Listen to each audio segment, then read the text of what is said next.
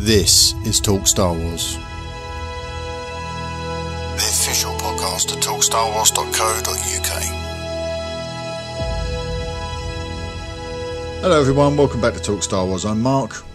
I am Stephen with a V. I am Paul. And Rob will be joining us later. We're going to get straight into reviews this week, I think, because there isn't a lot else going on. Not a lot of likes, not a lot of activity. No news this week, isn't there? There's a lot of news for us to get into. This was like last week's episode. We just kind of ploughed straight in because there was so much to talk about. All right, so let's talk about reviews. Don't forget, you can take advantage of our Ron Burgundy policy. That means whatever you write in a 5-star review, I'll read verbatim. So if you want to promote something like a blog or a podcast, that's where to do it. There's only one rule: keep it clean, gentlemen. You're going to have one of these reviews each. We have 2 5-star reviews. Steve, you want to go first? Yeah. It's hello. If you're looking for top shelf Star Wars banter, look no further than TSW. Marc is the captain, the Han Solo of the ship. Boom. Rod Wade is the first mate and stands in for Chewbacca, although he is quite easier to understand most of the time. Paul is prim and proper, the protocol droid of the bunch, and Steve is naked. Yep, he's naked. The main show, I am actually naked tonight. The main show drops like clockwork and is great and consistently consistent. The Thursday show, be it the After Dark Side, my favourite, or the Roundtable with Rob Cast or TWS, comics, etc., are just as good as the main show. And that's saying TWS? a lot. Besides having a monthly cameo myself, I don't know what more you could want out of a Star Wars podcast. Subscribe today, you won't be disappointed. I'm I've just seen who that is. That's awesome. CC Candido Music. Oh, Steve Candido Music. Yeah, it's Carlos. Carlos Candido. How is, Carlos Candido, yeah. Mark, how is Talk War Star Comics going? Yeah, Talk War Star. There should have been. You could have corrected that as you went there, Steve. It was a mistake. You put the acronym in. TSW Comics. I was thinking, what's TWS? Isn't there an airline? This is a screen grab off of the email that I get when we get. You're supposed to be professional. You're the captain of the ship. Han Solo flying into an asteroid. Steve, your only qualification is that you're naked. That's what everyone says.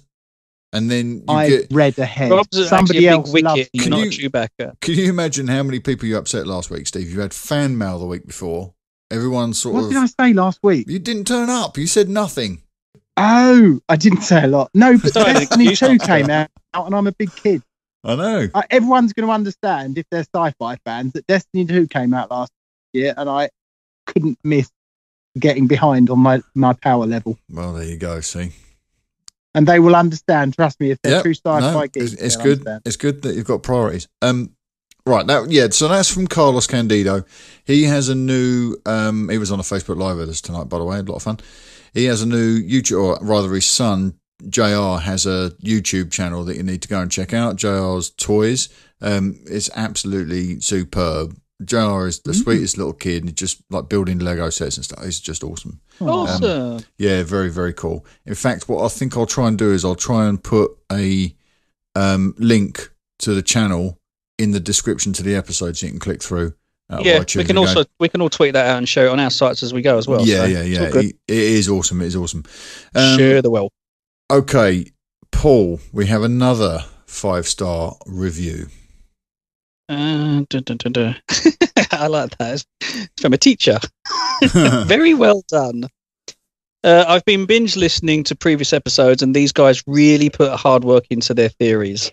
Sometimes they get it right, sometimes totally off, but every time they put thought and research into what they discuss. That's from Tally Aquelgo from United States of America on iTunes. So that could be Tally. That's actually a proper review. Yeah, Tally. It's that was a challenging name, hence I didn't attempt it. It's a really lovely review. Thank you so much. They are, of course, completely right that we're batting about 50-50, I think, for predictions and so on. Sometimes we bag a big one like the Kylo Ren thing that we did way back in the day when we picked him out in that first teaser trailer as being Han and Leia's son. And sometimes I am way off my game when I sort of say that Felicity Jones was going to be Mon Mothma in Rogue One, or that the shuttle Tidarium was going to appear in Rogue One. we don't pretend that we have any insider information. We just guess. I think, Mark, all of those things. I think that you're wrong, but that's not new. So, well, you've cornered the market on wrong, mate. Oh, there you go. Thank you very much for the 5-star reviews this week, and also for the interaction on YouTube. That's become quite the place for vibrant conversation. It's bringing a lot of people into our little ecosystem, so that's a lot of fun. Thank you over there, especially people like Ryan, who consistently jumps in every week and leaves comments. Very cool stuff. All right, it's nice when people do that. Let's get into listener comms, shall we? We've got a nice, easy one to start us off. You can send your questions and comments to us via Twitter or on Facebook, or you can send us an email to talkstarwarsinfo@gmail.com. If you attach an MP3, we'll use it as a voicemail, play it into the show. Right, this first one... You can read this, Mark. You haven't done anything tonight. I'm going to do it now. This is from...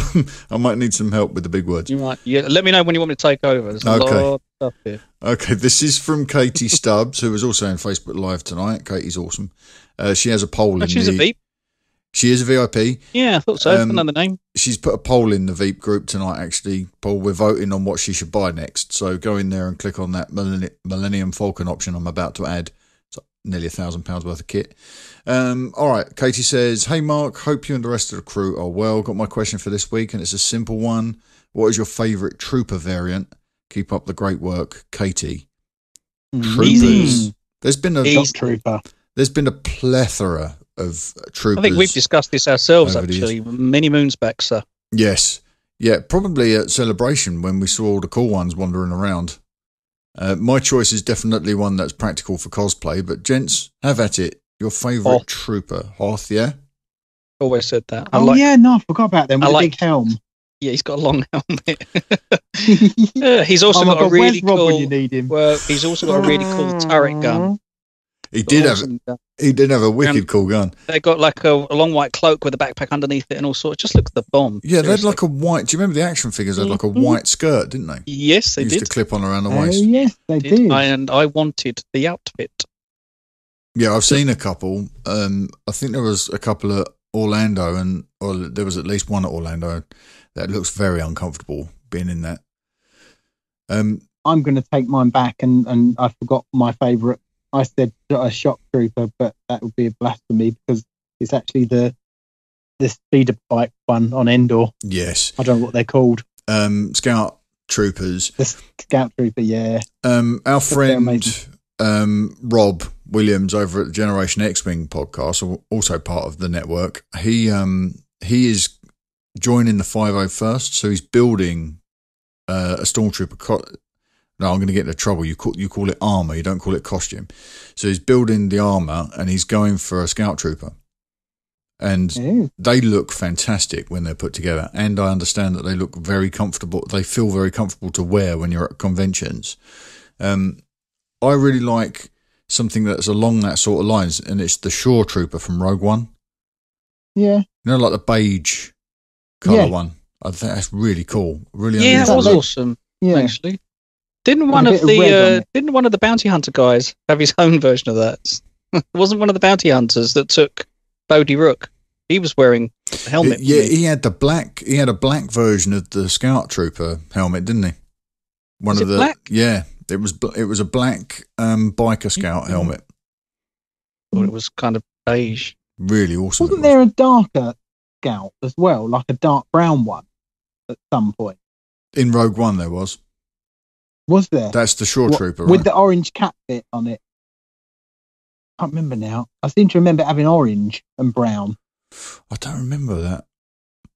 No, but the Shore Trooper is really unusual design because it uses all those kind of colours. You know, they're based on Scarif, aren't they? Those troopers. We were calling them Scarif troopers for a while. Not as conspicuous as the bright white ones, but yeah, really cool. Have you? When we do our Rogue One audio commentary, we'll have a long discussion about the amazing variety of stormtroopers that are in there. I'm sure. Yeah, Katie, that's good question, awesome. Though. Very good question, Katie. Yeah, what Katie didn't do was pop hers in there, so we're going to need We're going to need an idea from you, Katie, what your favourite trooper variant is. I can't believe we're hitting the old Myers already. We all popped ours in there, Mark. That's fine. My. Moving swiftly on. Right, this is not really a question, just a suggestion from Ian Jolliffe. So I thought I'd just go through this quickly. He says, "Hi, Talk Star Wars. An idea for the podcast, not really a question for the podcast itself. I'm using it though. How about in the future having a different listener join you four occasionally for the podcast? Maybe just for part of the show. Instead of one of us. Such as listener comms. Well, this came in last week just as Rob and I started recording. I thought it would have been ideal, considering how we'd lost you two guys for the week. It would have been ideal to be able to bring a listener in. So I think I might try and find a way to do this. So Ian continues, "You might think it's a terrible idea and too much hassle, and that's cool. You can say you will still be the best Star Wars podcast by far. Ian, you're far too kind." Yeah, I think that is something I'm going to look into doing. I don't know how we'll do it. I might have to do some sort of poll on the VIP group, but I think when we know that there's going to be someone missing, we'll do that. We'll bring a listener in for the night. It's good. Right. Sounds like a planage. Steve? Sorry, Paul. Did we manage to pull Rob Casting one night, if I recall? Yeah, I brought it's just Rob thinking on. About the time situation on some of our guys, though, isn't it? And that's the thing. That's the problem, yeah. I know this evening on the Facebook Live, we had Nathan, who's from Newfoundland. We had Carlos Candido from Canada. We had Rob Weston Jennings, I think he's from somewhere in the US. People all over the place on the Facebook Live. They're probably at lunch. And we're winding down for the evening, and they're all probably sitting there. We're in bed. Yeah. Some of us are naked, some of us are drinking, and they've all got to go back and work the rest of the day. Some of us are naked and drink. Frightening. Steve, you need to read Jim's... Thank you, Ian, for your suggestion. And yes, watch this space. I think we're going to do it. Do you want to take Jim's question, Steve? Sure. Howdy, fellas. From Jim Ford, this is. Howdy, fellas. I feel obliged to throw my 2 cents in on all this Kenobi talk you have been doing of late. It seems most of you feel that Obi-Wan would not leave Tatooine since he had to look after the boy Luke as he was growing up. Now, I got to thinking that, the reason Leia was captured over Tatooine was due to her mission to bring old Ben to Alderaan. It does seem to imply he wasn't too shy on leaving from time to time. Yay, he's with me. If Leia had not been caught by the Empire and made her way to old Ben's door, what do you think he would have done? Would he go with her or flat turn her down and tell her to get the step in? Or maybe he would have seen her showing up as a sign and then kidnap Luke to take him with them. That'd be cool. All kinds of possibilities, and you boys are great at working these possibilities out. Before I saddle up, I just have to say that Steve is a great part of the show. Did you pay him? That old boy does a mighty fine job. Keep getting her done, Steve. I said that with a Western accent. I don't know where that came from. Adios for now, amigos. Jim Ford. So, was Obi-Wan ready to just up and go when Leia arrived, or would he have sent her packing? I think he would have gone, in all honesty, because the needs of the many outweighed the needs of the one at the time, and Aunt Beru and, Uncle Owen were kind of cutting the mustard. So, yeah, I mean, if she'd have come calling at that time, that's a really cool tangent. It's amazing. It's a real melon twister. That's a really, really good question. The guys on I'm going to give Alec Tumbling Guinness a Saber ring. Give 5 minutes. The guys over on Tumbling Saber and kicking this around. About? Sorry, Steve. When are we talking about exactly here? When she's on the diplomatic missions of Alderaan, yeah. If she hadn't been caught... She's on the way to get Ben, theoretically.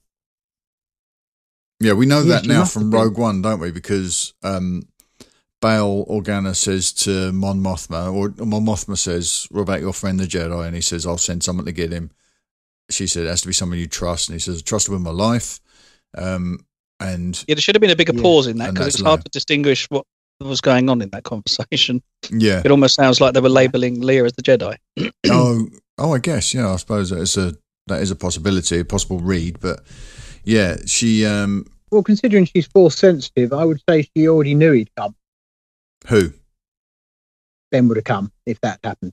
Oh, Mon Mothma? She's not force sensitive. No, Leia. Well, we don't know. She doesn't know she's force sensitive at that point, right? She doesn't know that we don't. She would unknowingly know that she's force sensitive. She's God. You're both doing the same jokes. She she knows that she just has to go and collect an old Jedi who's in hiding and bring him back to her father. She doesn't know why he's there. She doesn't know about Luke. She doesn't know that Obi-Wan has a mission on Tatooine. So she just assumes she's going to rock up and he'll come running. I'm not so sure it's that cut and dry. I think this is. But Luke really is incidental to her question. cause, though, at that time, right? Yeah, I mean, he wouldn't. He wouldn't have been part of the scenario because he's on Tatooine. He's not. No, no. At this point, they have two hopes, basically. A new one. Yeah, they have Luke, who's their best hope. Obi-Wan and Yoda's best hope for defeating the Sith, but they also have the Rebellion, which is the best hope for bringing down the Empire. She represents that. So if Bail is sending for Obi-Wan, effectively the message Bail is saying, you can abandon that one. We've got the upper hand. Is that a valid read, do you think? Yeah. Abandon Luke. We've got the upper hand. Yeah, because we've got the plans for the Death Star. It's all going to work out. Not knowing is that what you mean?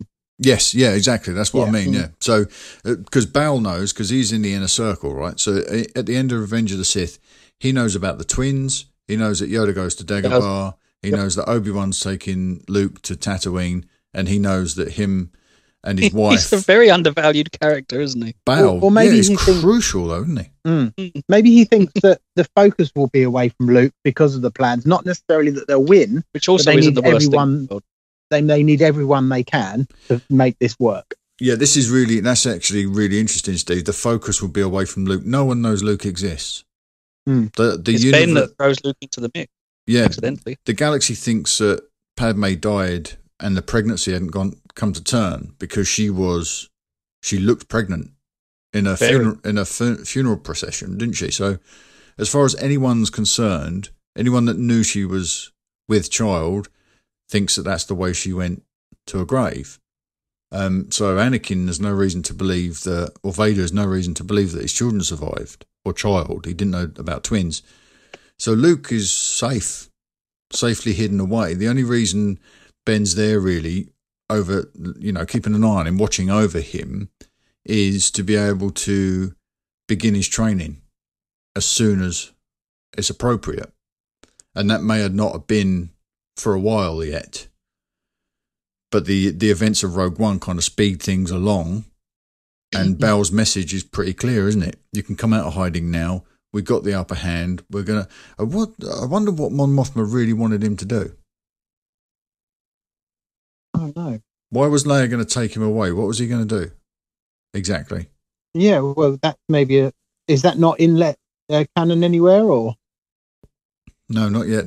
Not that I know of. It's It was an interesting thought about us talking about Obi-Wan caring for Luke.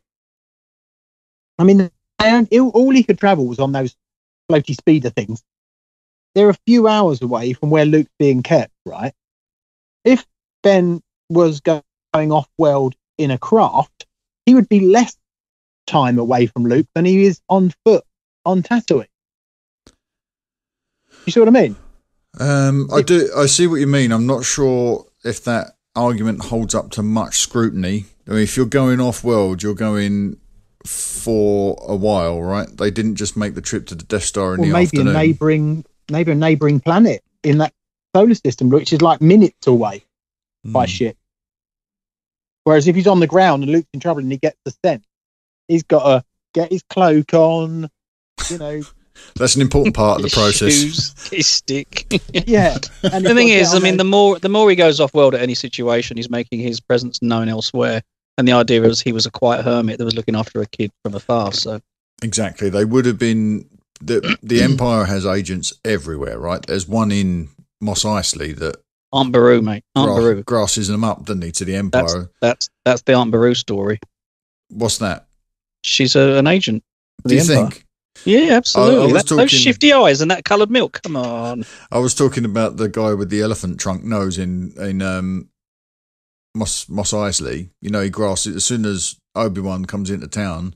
He's all over it, isn't he? Phoning the Empire and grassing. Would he have known? No one would have known what Obi-Wan looked like at that point? Don't know. He's wearing the Jedi robes, isn't he?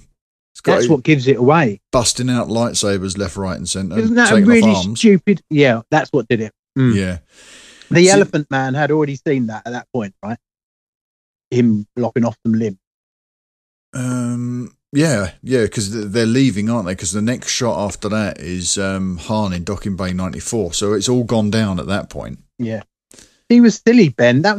He could have used the mind trick on that guy and backed him off. That was a really bad move for Ben to actually, show himself, give all his hand away. Never thought about that. Why did he use the mind trick outside and not inside? Yeah, do you think he might have been... I mean, this is a retcon, obviously, and it's headcanon, but do you think it's him pushing events along? The more attention... He's in a bar. He's drunk. I was just wondering if the more attention Obi-Wan brings to himself and to Luke, the less chance they have to just squirrel off back to their little lives. Do you think that he knew at that point that it would all end with his own death and this part destiny, blah, blah, blah? I don't know if he would have... I don't know if he'd have thought of it being a one-way mission at all, because that was all... That only presented itself once they'd been swallowed up by the Death Star.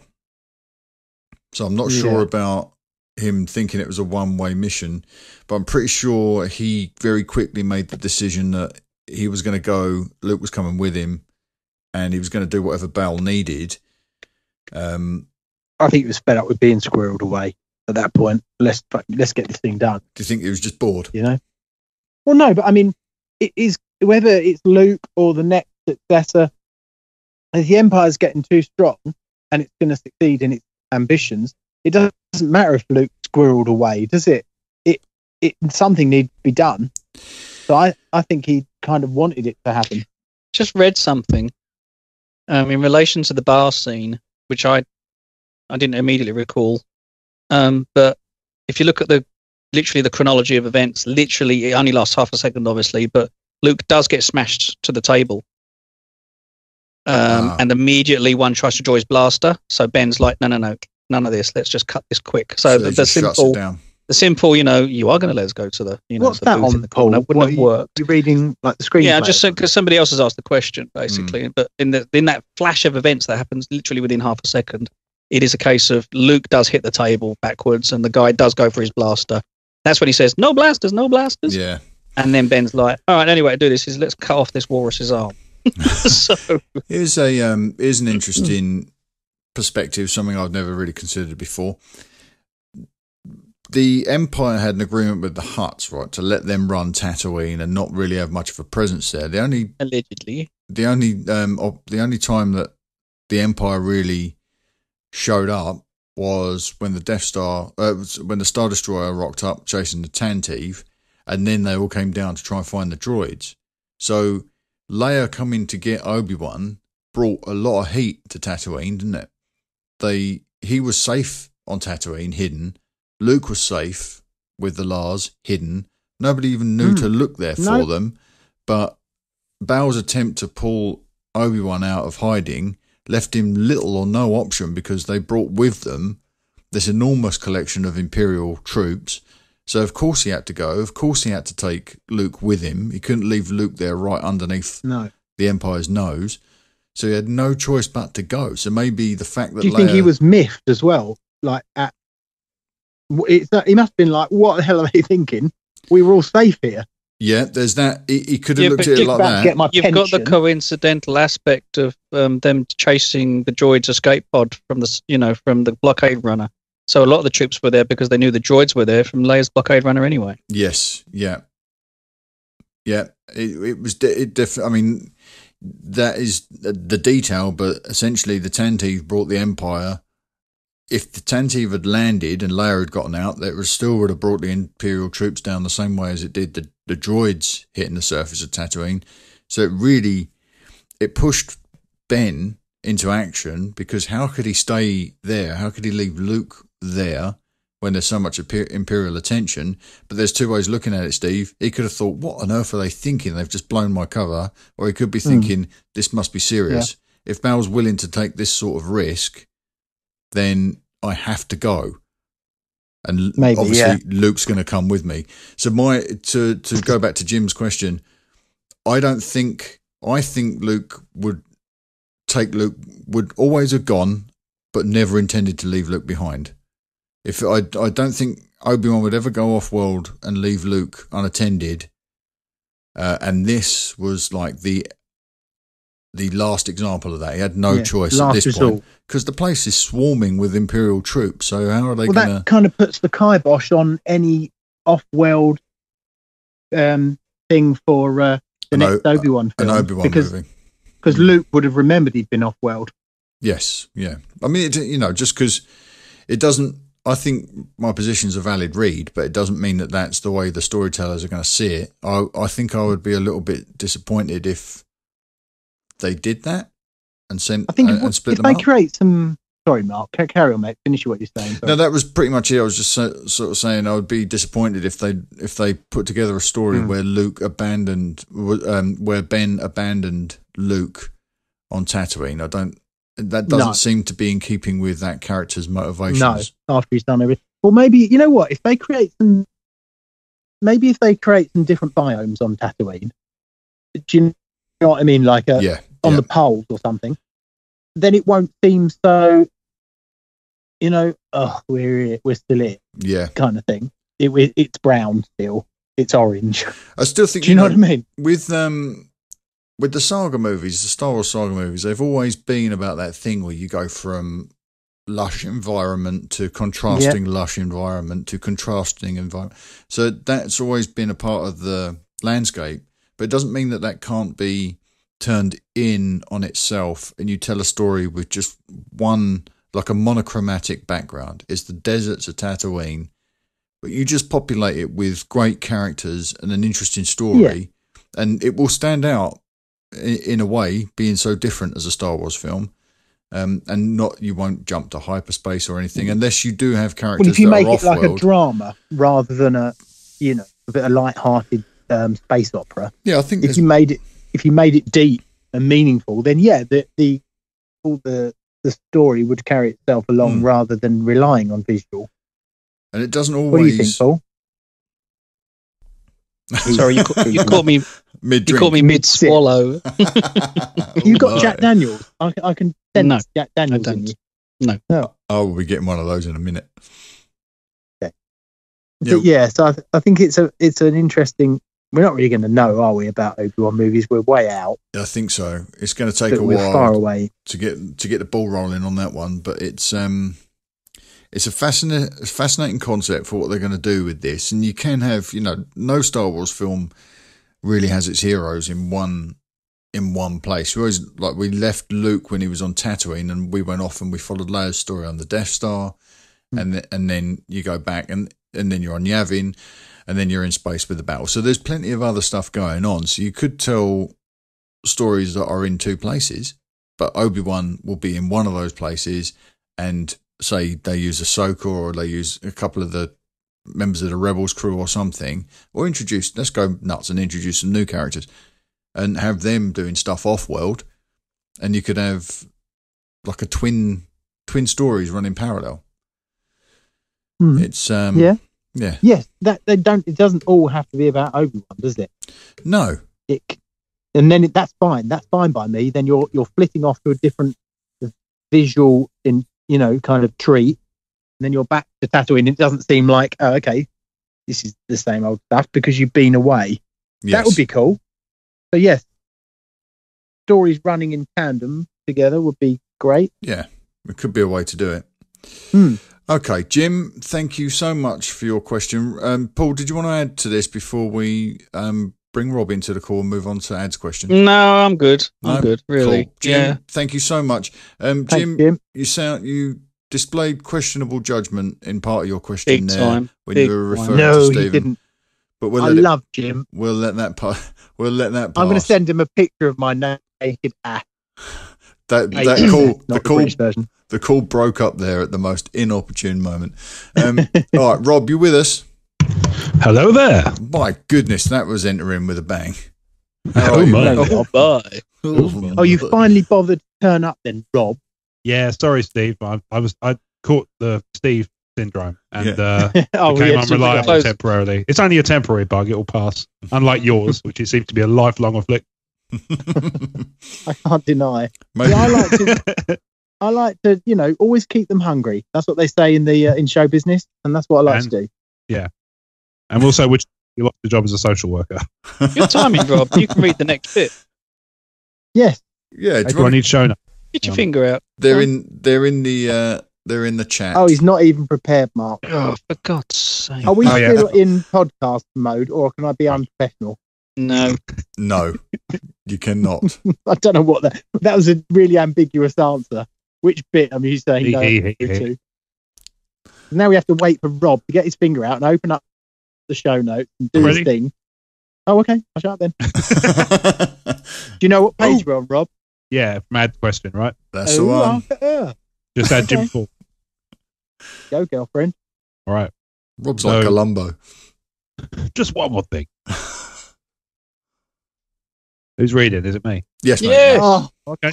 Well, that's a perfect opening then. Yep. Ruined. Well, here's me. You had the perfect opening. Is that why Rob turned up? I'm back, baby. All right, so next question's from Ads, and Ads writes, "Hey." All right. Is that it? That's a good letter. Really. Right. Listening to your latest pod as I type, and stop the car to send this in. Hopefully you stop somewhere safe, Ads.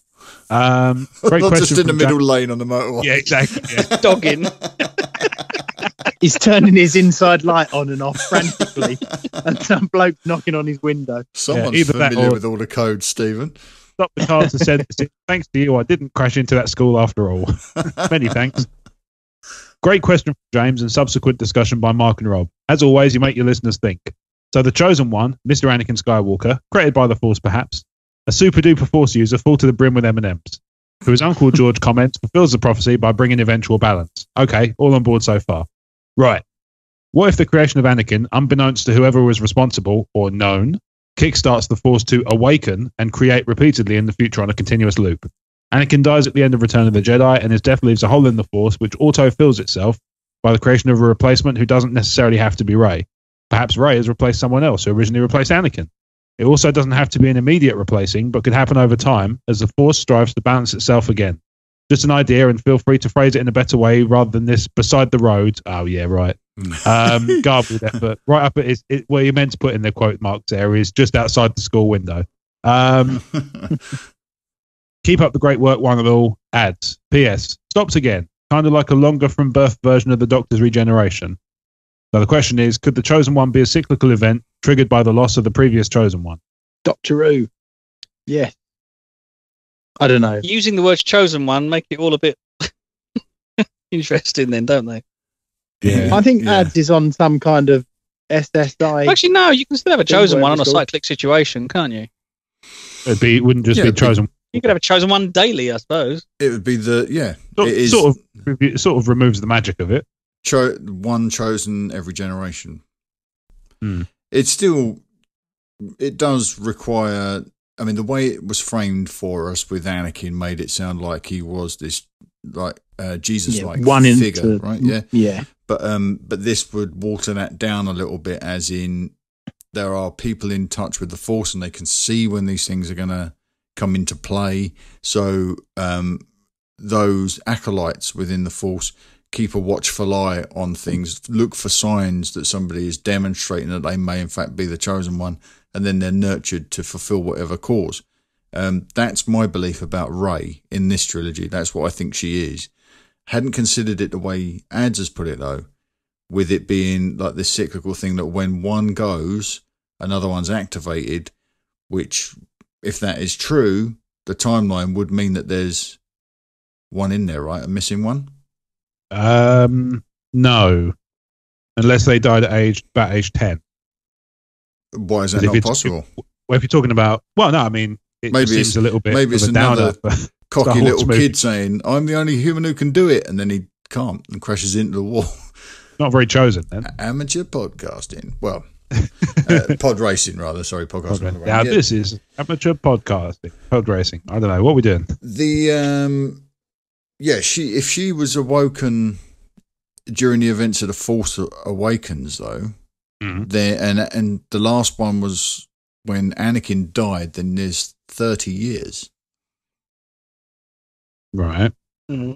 So who was it? Who was it? Previous one who died? Moderate balance, then no chosen one is required. Yeah. So that's interesting. So could it be that the next chosen one you are never failed to interest me, Paul? If apparently so, according to Carlos. If and he did it. Time code. If I'm so glad it's not me anymore. So if the next chosen one's only activated when needed. Yeah, right. Well, the question says, isn't it a sort of balance of the Force situation that might bring it around? But then wouldn't the Force have been unbalanced 6 years previous when Kylo Ren fell to the dark side? Because it's not actually, at that point, unless the chosen one was is his shift enough to create an absolute imbalance? That's the question. He's only a kid, wasn't he? Possibly not. But then my follow-up question would be, what in The Force Awakens was the event that tipped her over the edge? It was her flying the Falcon, right?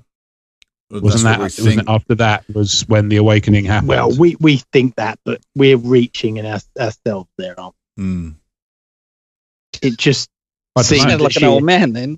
Reaching ourselves. We're reaching ourselves. Hey, Winston. I'll lay off the facts before recording. I like guys. Sorry. I think he's wonderful. I love it. And he's no slouch in bed either.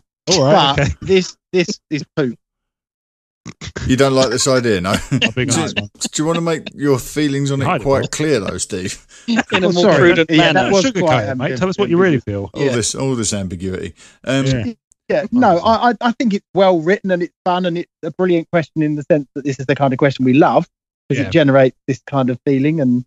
But I think it's never going to work, and it's too convenient. It might be if Lucasfilm want to make even more money, they might go. For God's sake, this is the Steve we've got tonight. Every time I open a box, it's a different version of Stephen that comes tumbling out. It could be worse. At least it's not blaming You've seen that one before, mate. You've seen that one many times. What have I done now? It's not blaming Disney. You've got, for a naked man, you're wearing a lot of cynical clothing. Cynical pants. No, I just think Skinical. It's too complicated for Star Wars. Star Wars is supposed to be simple. No, you're absolutely right there. It is way complicated. What? Am I? Yeah, you're absolutely right because there's too much story to be told to get to this. Yeah. It's all right for us to, but even when we start talking about it, you start thinking, well, what is the event that triggers the awakening? And then there's the story that needs to set that up. If it is simply that every time a chosen one dies, another one is reborn, that could be a thing. But they need to be able to communicate that. I think they will touch on that slightly. I don't think you don't. No, you don't. No, we spoke about this, I think, last week. But to me, it seems inevitable. I mean, Marc's made comments about the fact inevitably. Marc's made comments about how Luke thought Ben was the chosen one, and I think he misread that. What? Yes. Oh, sorry, Ben Solo. Sorry, yeah, but he thought Ben Solo was the chosen one, and that's why, to my mind, that's why Luke didn't see the fall of Ben Solo coming, because he thought, he's going to go on to do great things. I think the chosen one he's looking for is Rey, and he didn't know to look farther afield because he thought he'd already found it. He thought that it was born into his family. He's probably expected it to be born into his family, but I think the chosen one was Rey. Oh. But what could have caused the awakening? I'm not entirely sure. I know we don't even know what the awakening is. I know we don't. It's very, very vague, isn't it? It could be. I mean, you could speculate that Kylo killing Lor San Tekka tipped the balance if that was the first life he'd taken. Do you know what I mean? If you said that Lor San Tekka dying at the hands of Kylo Ren was enough to tip the balance, right? And suddenly he'd gone. He hadn't quite gone full dark side, but we know by now that he has. Because that was said, wasn't it, in the Brezhnev bomb of information?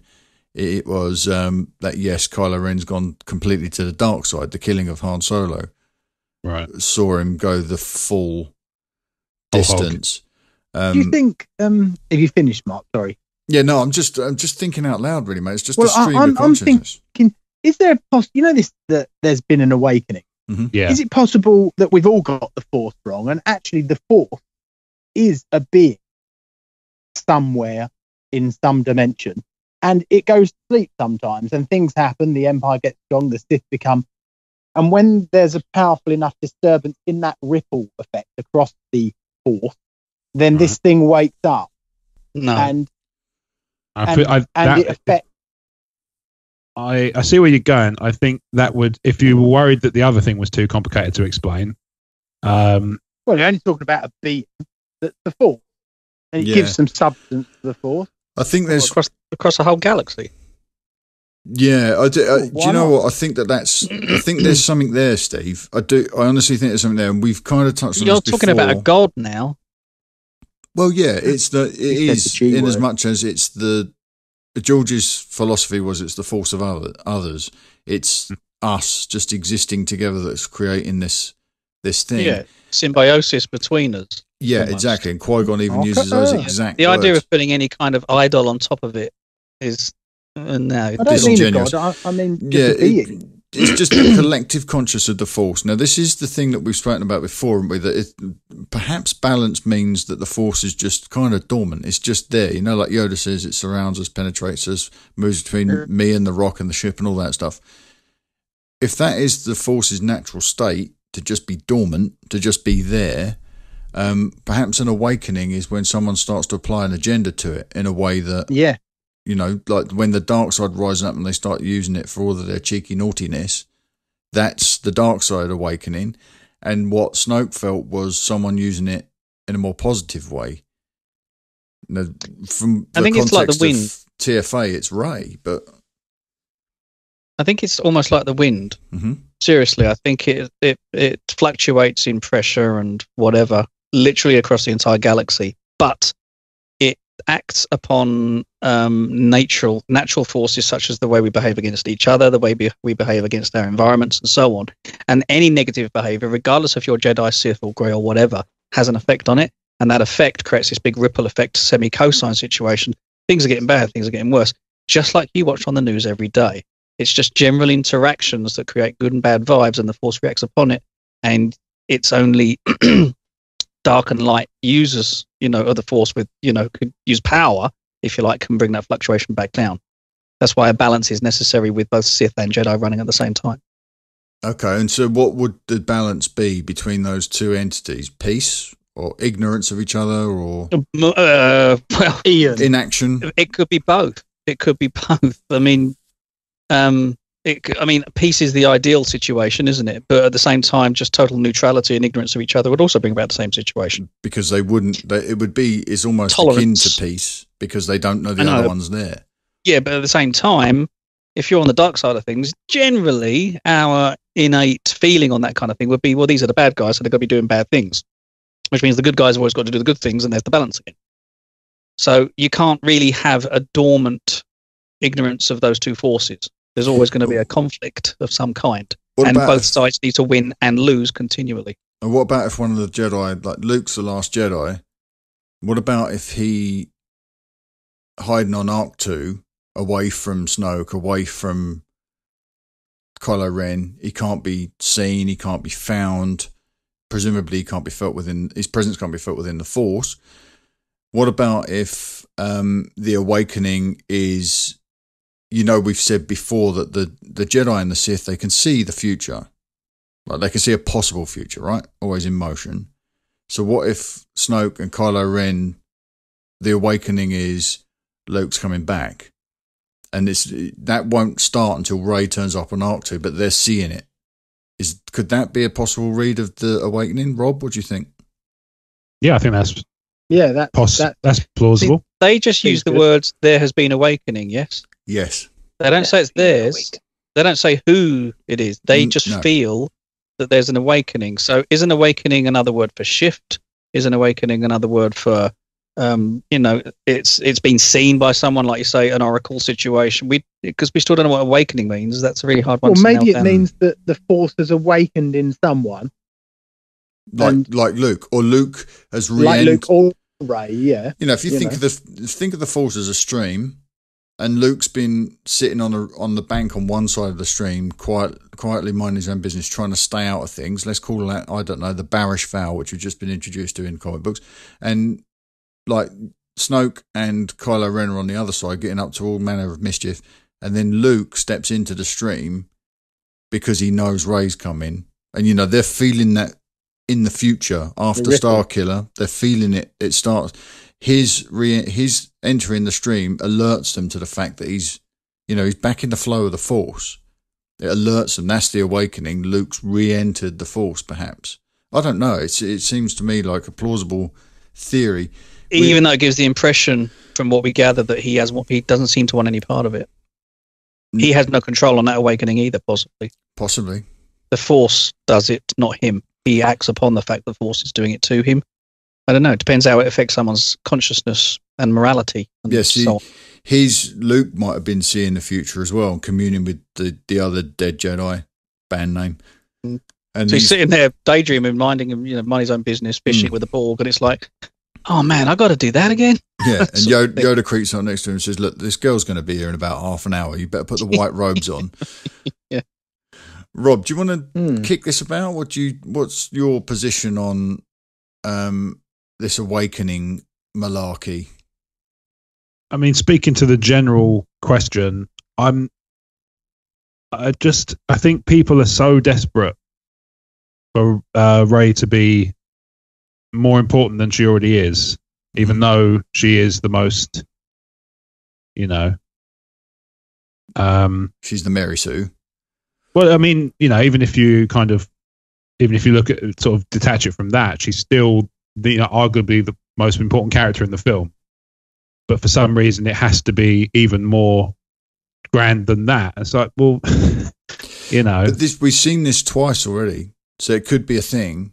And it's not like we want to position Rey so that she can be this fantastic thing.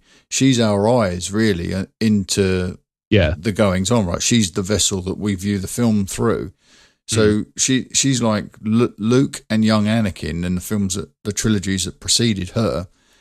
They step in, and even though there's this buzz of activity around Luke, like the Jedi think he's the greatest thing that's ever happened, and the Emperor thinks this is great, he's my next apprentice, and Vader thinks this is my hope, this is my new hope for salvation, or to overthrow Palpatine, whatever his plans are. Luke just thinks, I'm just a kid from Tatooine. He doesn't never view himself as the bigger, baddest thing. So if Rey's in the same position, it's not like we're elevating her, or the film's not going to necessarily elevate her to this lofty position of being the most important, most powerful thing in the film. She might still be that simple girl from Jakku, and she's just being pulled in all sorts of directions by these other players, right? So even though she could be the prophesized one that Luke was looking for all this time, and she could be Snoke's next toy, to her, she's just this kid from Jakku that didn't have a family and is just she's just rolling with it, and trying to make the best of the situation. Well, that's probably what she wants to be. Yeah, she wants to explore this new power she's found in herself. It doesn't mean that she's suddenly going to be.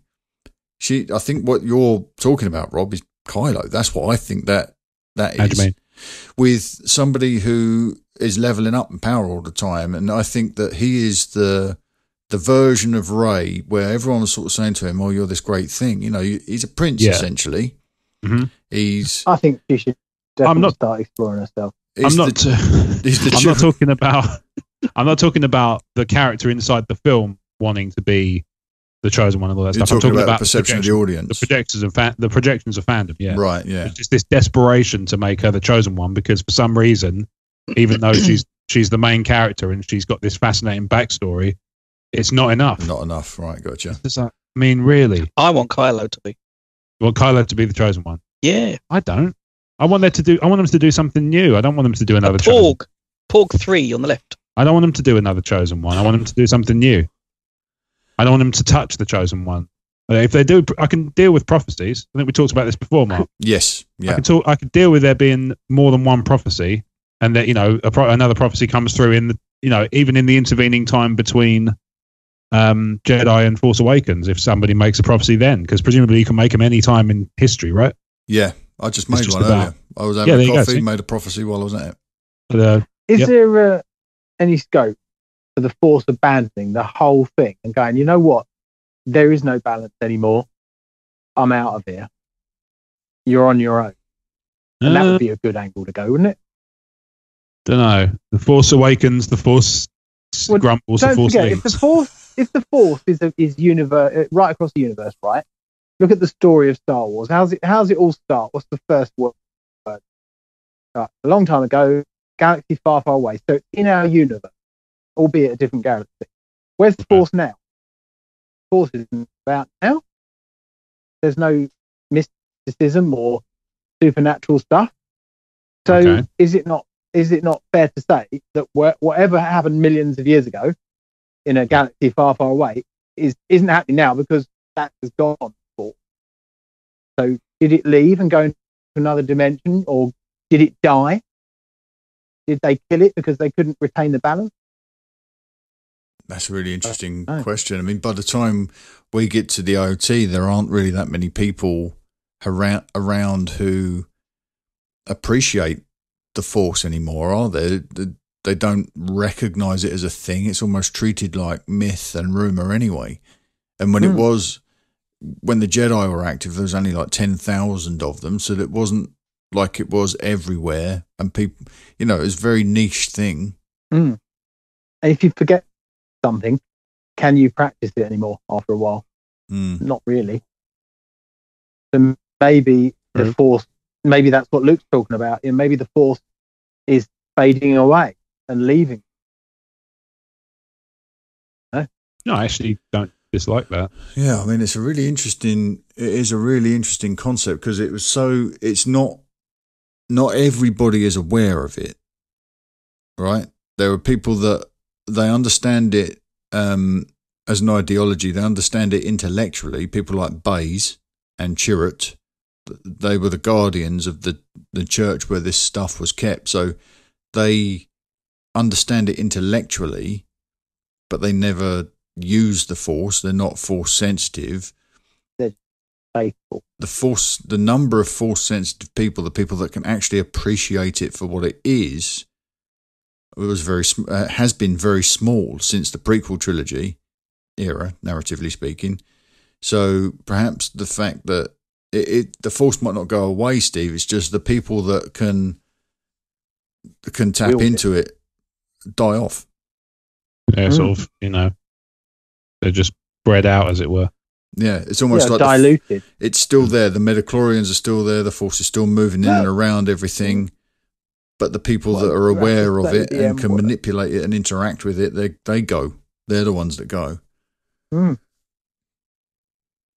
Yeah. Which could be what the chosen one, what the vergence in the Force concept of virgin birth and all that stuff. Maybe that's the Force trying to boot itself up. So with that in mind, and post the next trilogy, the trilogy we're in, is there scope, or would people be interested in Star Wars films without Jedi or lightsaber battles or anything like that? Is there a way? Because obviously at some point, like take Harry Potter. Well, 99% of Rogue One. Well, yeah. You do that many movies about something and it's got to end somewhere. They ended Harry Potter. That could have gone on a lot longer because it dies of its own accord otherwise. So is there scope Han Solo. to move Star Wars somewhere else? Han Solo. Yeah. It's exactly that, isn't it? There won't be any Jedi. So there's unlikely to be any lightsabers. For a fact? Well, I mean, I'm reading between some lines, to be honest. It's just like Han Solo thinks this stuff is all hokum. I don't know for a fact, no, but I'm thinking that if we're following Han and he thinks that it's all boo hockey, little Friends reference, if he thinks it's all rubbish, right, by the time we meet him, so he's not going to be moving in those circles in his own movie because he would be ignorant of the fact that there were Jedi there or people with lightsabers there or Sith there. It's to him. He's not going to be seeking it out, is he? No. So, and we're going to be with him in the movie because that's the guy we're following. So the Empire are going to have a presence, but they're really going to be like a militia. They're not going to be like the cult of Sith. They're not going to be the minions of the cult of Sith. They're going to be perceived as the militia of this oppressive government. And they're not going to be anything fantastic. Han is a down-to-earth guy. He doesn't believe in this religion. He thinks it's all hokey. So I think this is the first film where we don't get them. Necessarily believe it in the beginning of A New Hope. Of course. Enough of your full something ways, Vader. You know what I mean? They're all... That's it. Your sorcerer's ways, yeah. Yeah, sorcerer's ways. Yeah. I don't know. Then he got choked by nothing. Yeah. Do you think there's going to be another trilogy after this one? Yes.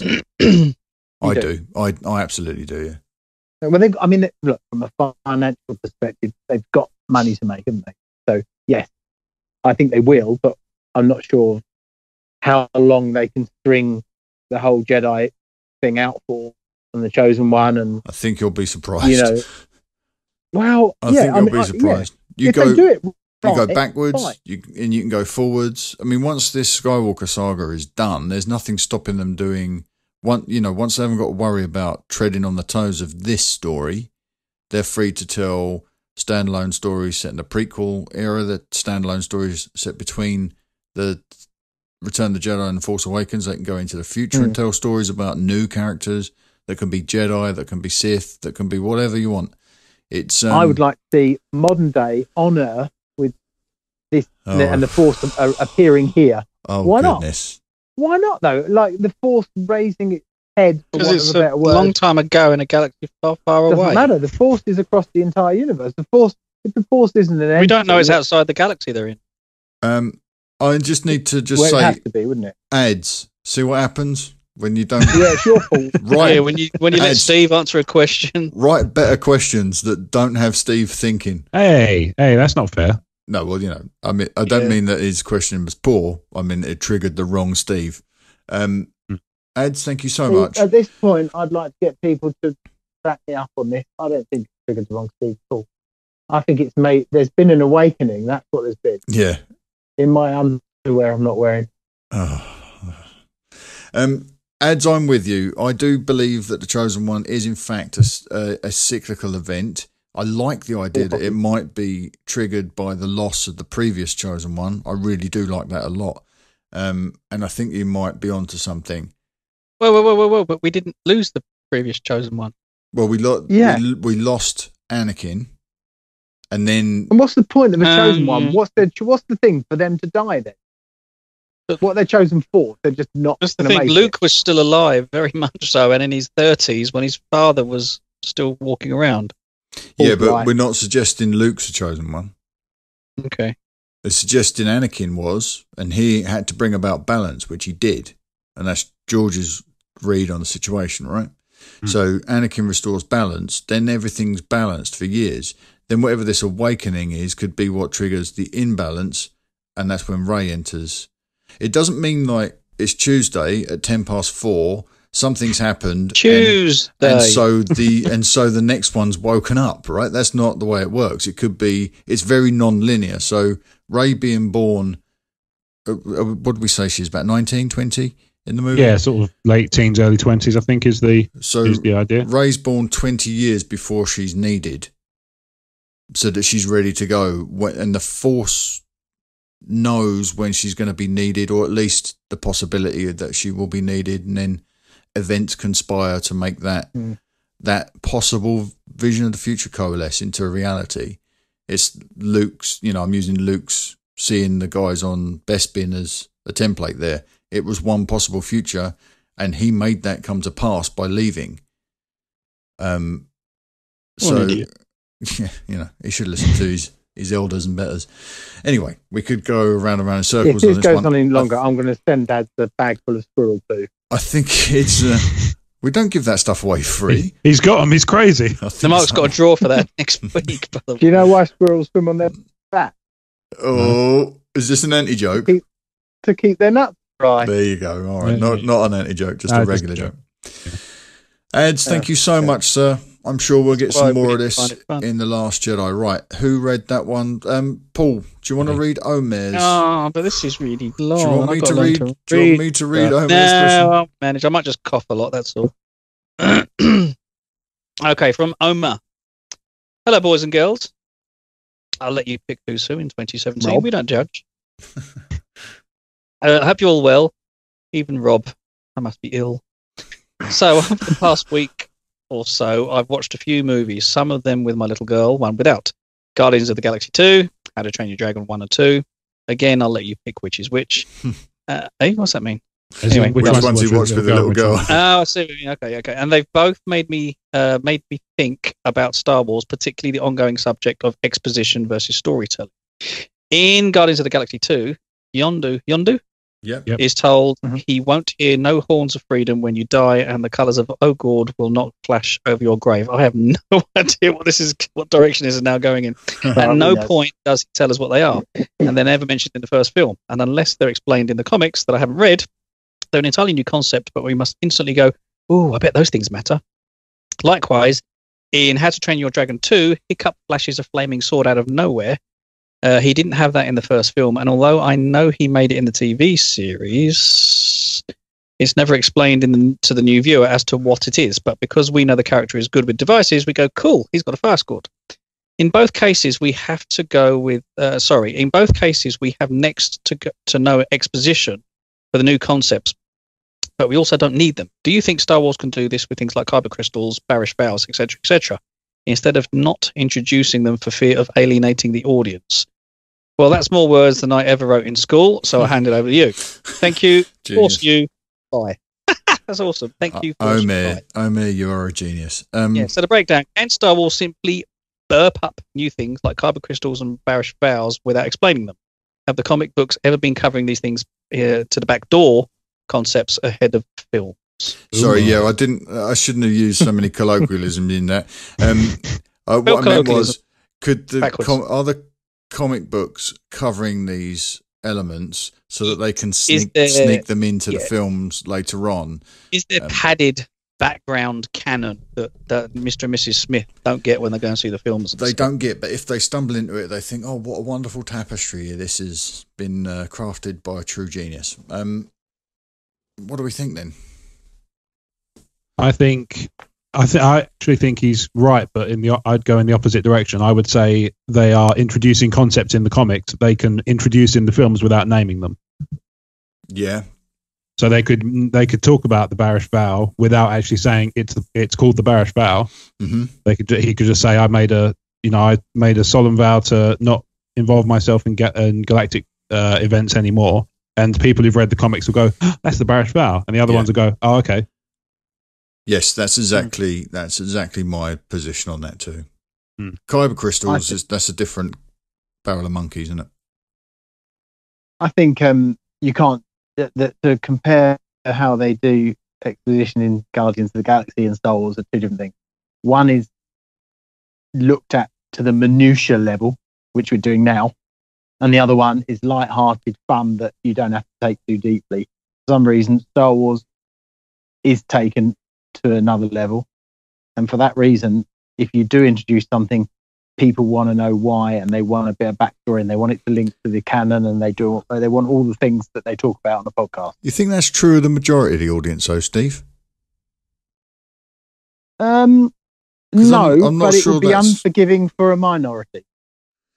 Yeah, but in the way, like Omer points out, the stuff the way. I guess there's another way to look at this, right? The stuff he's referencing from Guardians of the Galaxy 2, all those fancy words that are just exhausting me reading them, about the colours of Ogord and all that sort of stuff. The Horns of Freedom. That's clearly setting up that moment later in the film, right? So it's very clearly expositional dialogue, and so you have context for what happens later on. The thing in How to Train Your Dragon 2 is very much an example, I think, of the Barish vow. So the fact that character just produces a sword and no one thinks that it needs any explanation whatsoever, and the audience just keep going with the pace of the movie and it doesn't throw them off. Mm-hmm. I think that's probably what we're looking at here. If the movie started with Leia saying, have I ever told you about the Barish vow? That would be that expositional dialogue that sets up Luke. They could do it in an opening crawl, couldn't they?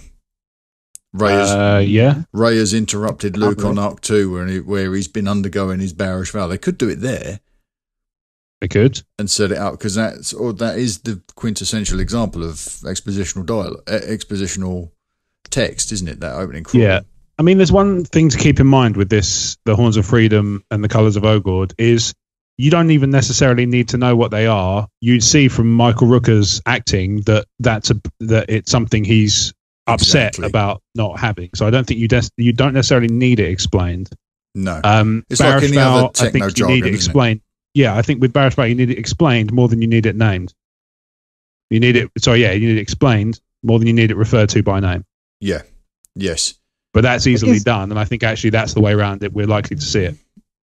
But isn't the idea of exposition, it's talking about important background information, not just incidental stuff. Yeah, it's information that enables you to understand what's going on. Yeah. What you're about to experience. So it's stuff like, pass me the hydro spanners. It's not necessary. It doesn't matter to the plot in any way, shape, or form. Would you like to know the history of hydro spanners, Han? I'd love to. Let me just go to Wikipedia, which of course is what he carries in that pouch of his. Absolutely. And apparently now he's speaking full-on English. I know he's never done hello that there, Han. Hello, Han. Hey. Oh, one Captain moment. Solo. I seem to have cleared my throat finally. You know that Corellian whiskey is very good for clearing the old pipes. Anyway, hydro spanners, eh? What a lark. Oh dear. Yeah. So it's the difference between stuff in there to colour the experience and stuff in there to decode the experience for you. Kyber crystals, we already know about them now from Rogue One. We've already been educated, so I think we'll hit the ground running with that, even though it will be the first mention of a Kyber crystal in a saga movie. It will have that knowledge coming in from Rogue One. But the Barish Vow, Rob, I think you're right. The concept will be introduced. The actual terminology will be geek fan code for us to for us who read the comic books to say, "Oh, we know what that is." Yeah, we can assign it. Let's say I'd be more inclined to think they're going to name the concept rather than actually say the words Barish Vow. Yeah, it's far more likely they're just going to say, "I took a solemn vow not to interfere in the galactic events," because otherwise, he has to say, "I took a Barish Vow." Oh, what's that then? Yeah, it's that required reading thing again, isn't it, Rob? Where you're saying to the audience, you don't know this because you haven't been getting the audio books from Audible. It's treehouse. I think it's called. Is it tree housing or gate? There's gatekeeping is one of the things they call it, and it's that thing of like, oh well, you can't enjoy this unless you're a proper nerd like us. So they're not going to do that. They're not. They're not going to do it. They're not going to introduce tiers to fandom. Well, they might, but not those kind of tiers. Do you actually think Star Wars does exposition good anyway? I mean, I've been sitting here thinking about a few things they did really badly that were pivotal, like midichlorians. Is exposition something you do good, or is it something you do well and therefore it is good? Irony. Yeah. Well, I don't know what you just said or understand it, but I can tell you that they did insert midichlorians in and then not explain any of it. And it was important to the story, but completely did a bad job of it. That falls somewhere in the middle, doesn't it? Mm. Yeah. Paul, what do you think? You're sitting there quiet. You drinking? He's BRB'd. Oh, okay. Because he's AFK. Bob. WTF. All right. Ruffle. Omer, great question. Really thoughtful and insightful. All right. He had a pop at me, so forget him. He did have a pop at you, and I'm going to congratulate him for it because you are. I love that bit. You are a big chap. Oh, do you know what?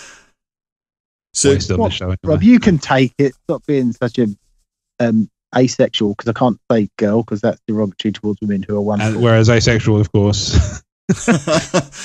Just go with your reflexes, Steve. Probably not the best. Stop being a gender that doesn't exist that I can slag you off with. I don't know. You could have just said pillock. Why don't you just say pillock? Yeah, that would have worked.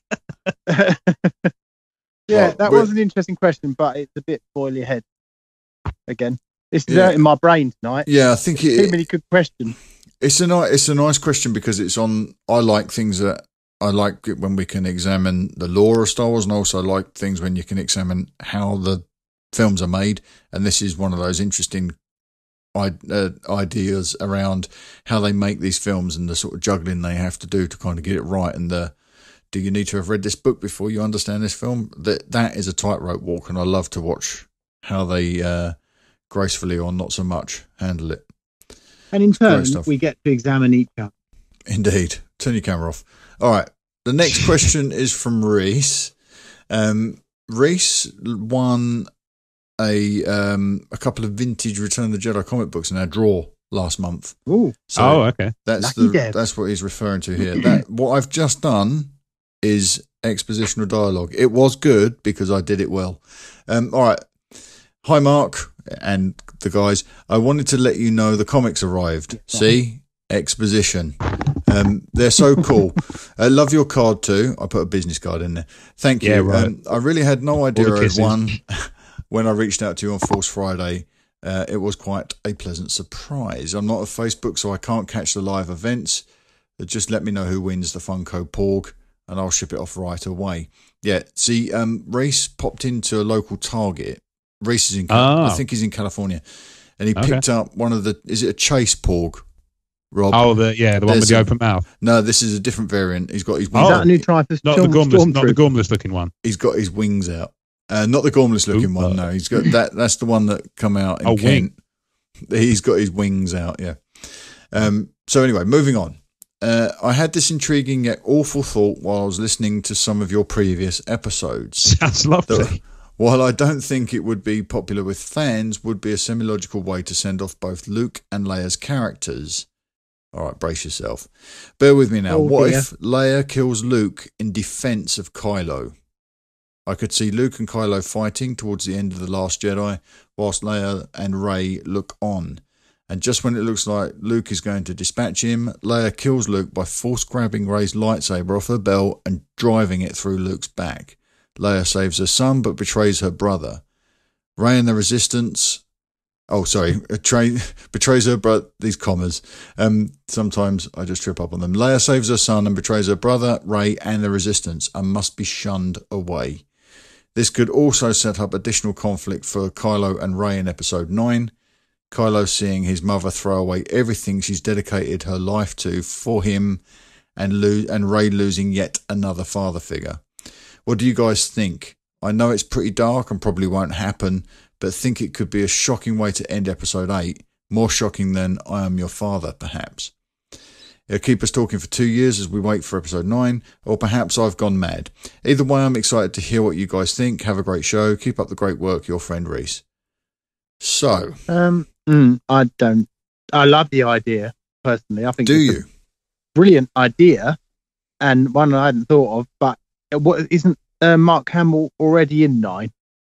Yeah, but if there's one franchise, said it before, say it again. There's one franchise where death is not a permanent obstacle to appearance. It's Star Wars. Mm-hmm.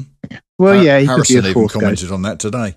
Yeah, and also would they didn't change Carrie Fisher's character in 8, so.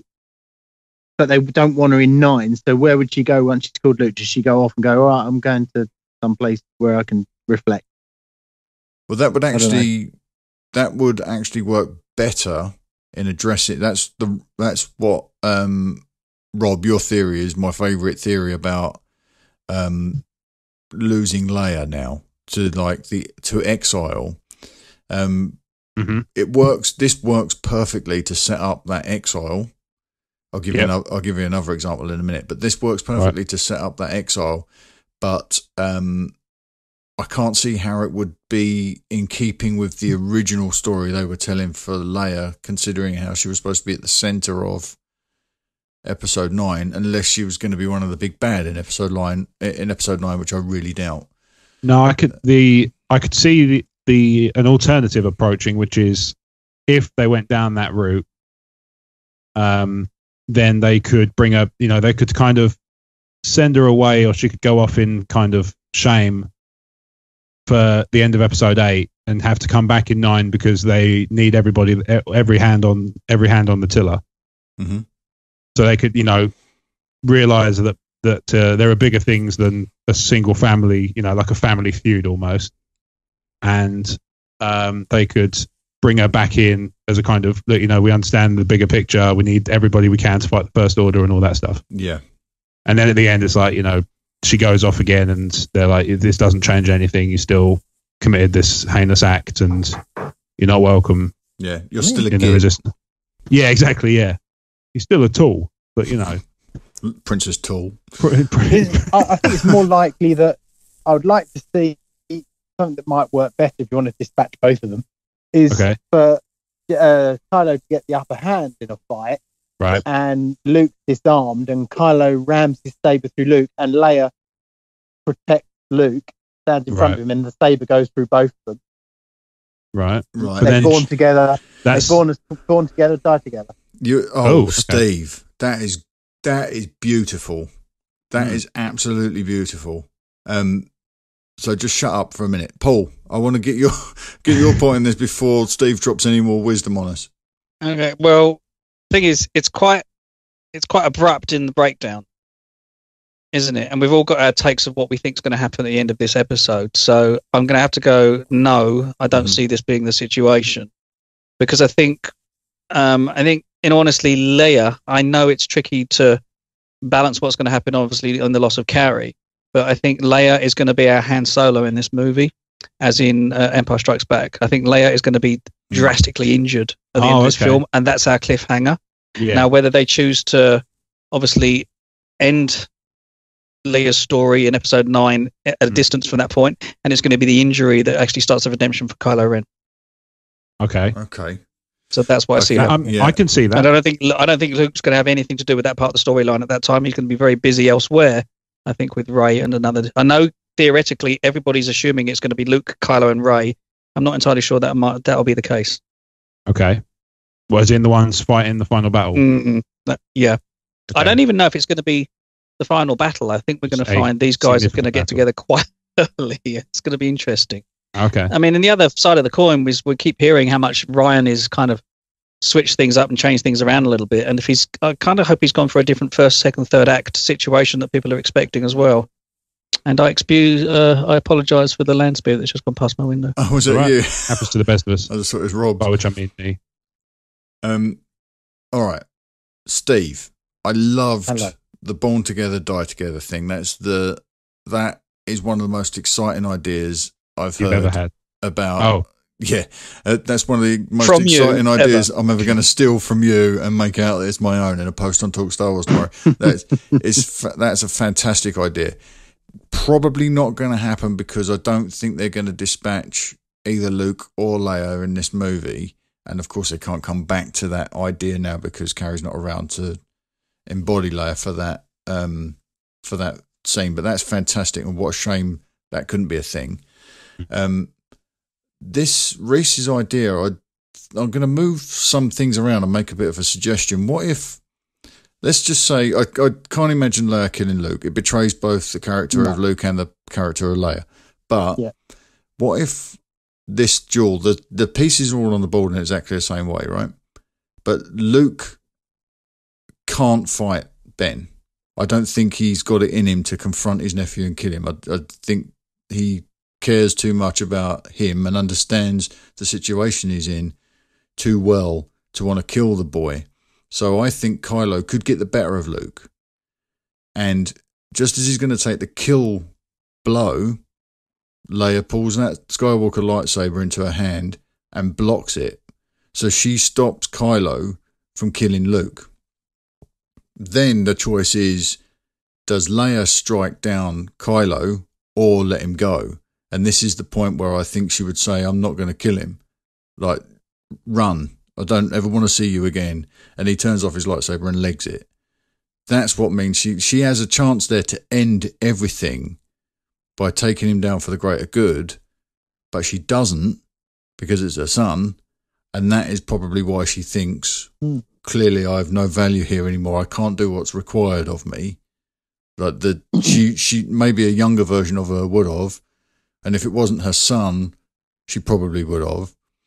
And so that's why I think she would go into exile, her version of the Barish vow, if you like.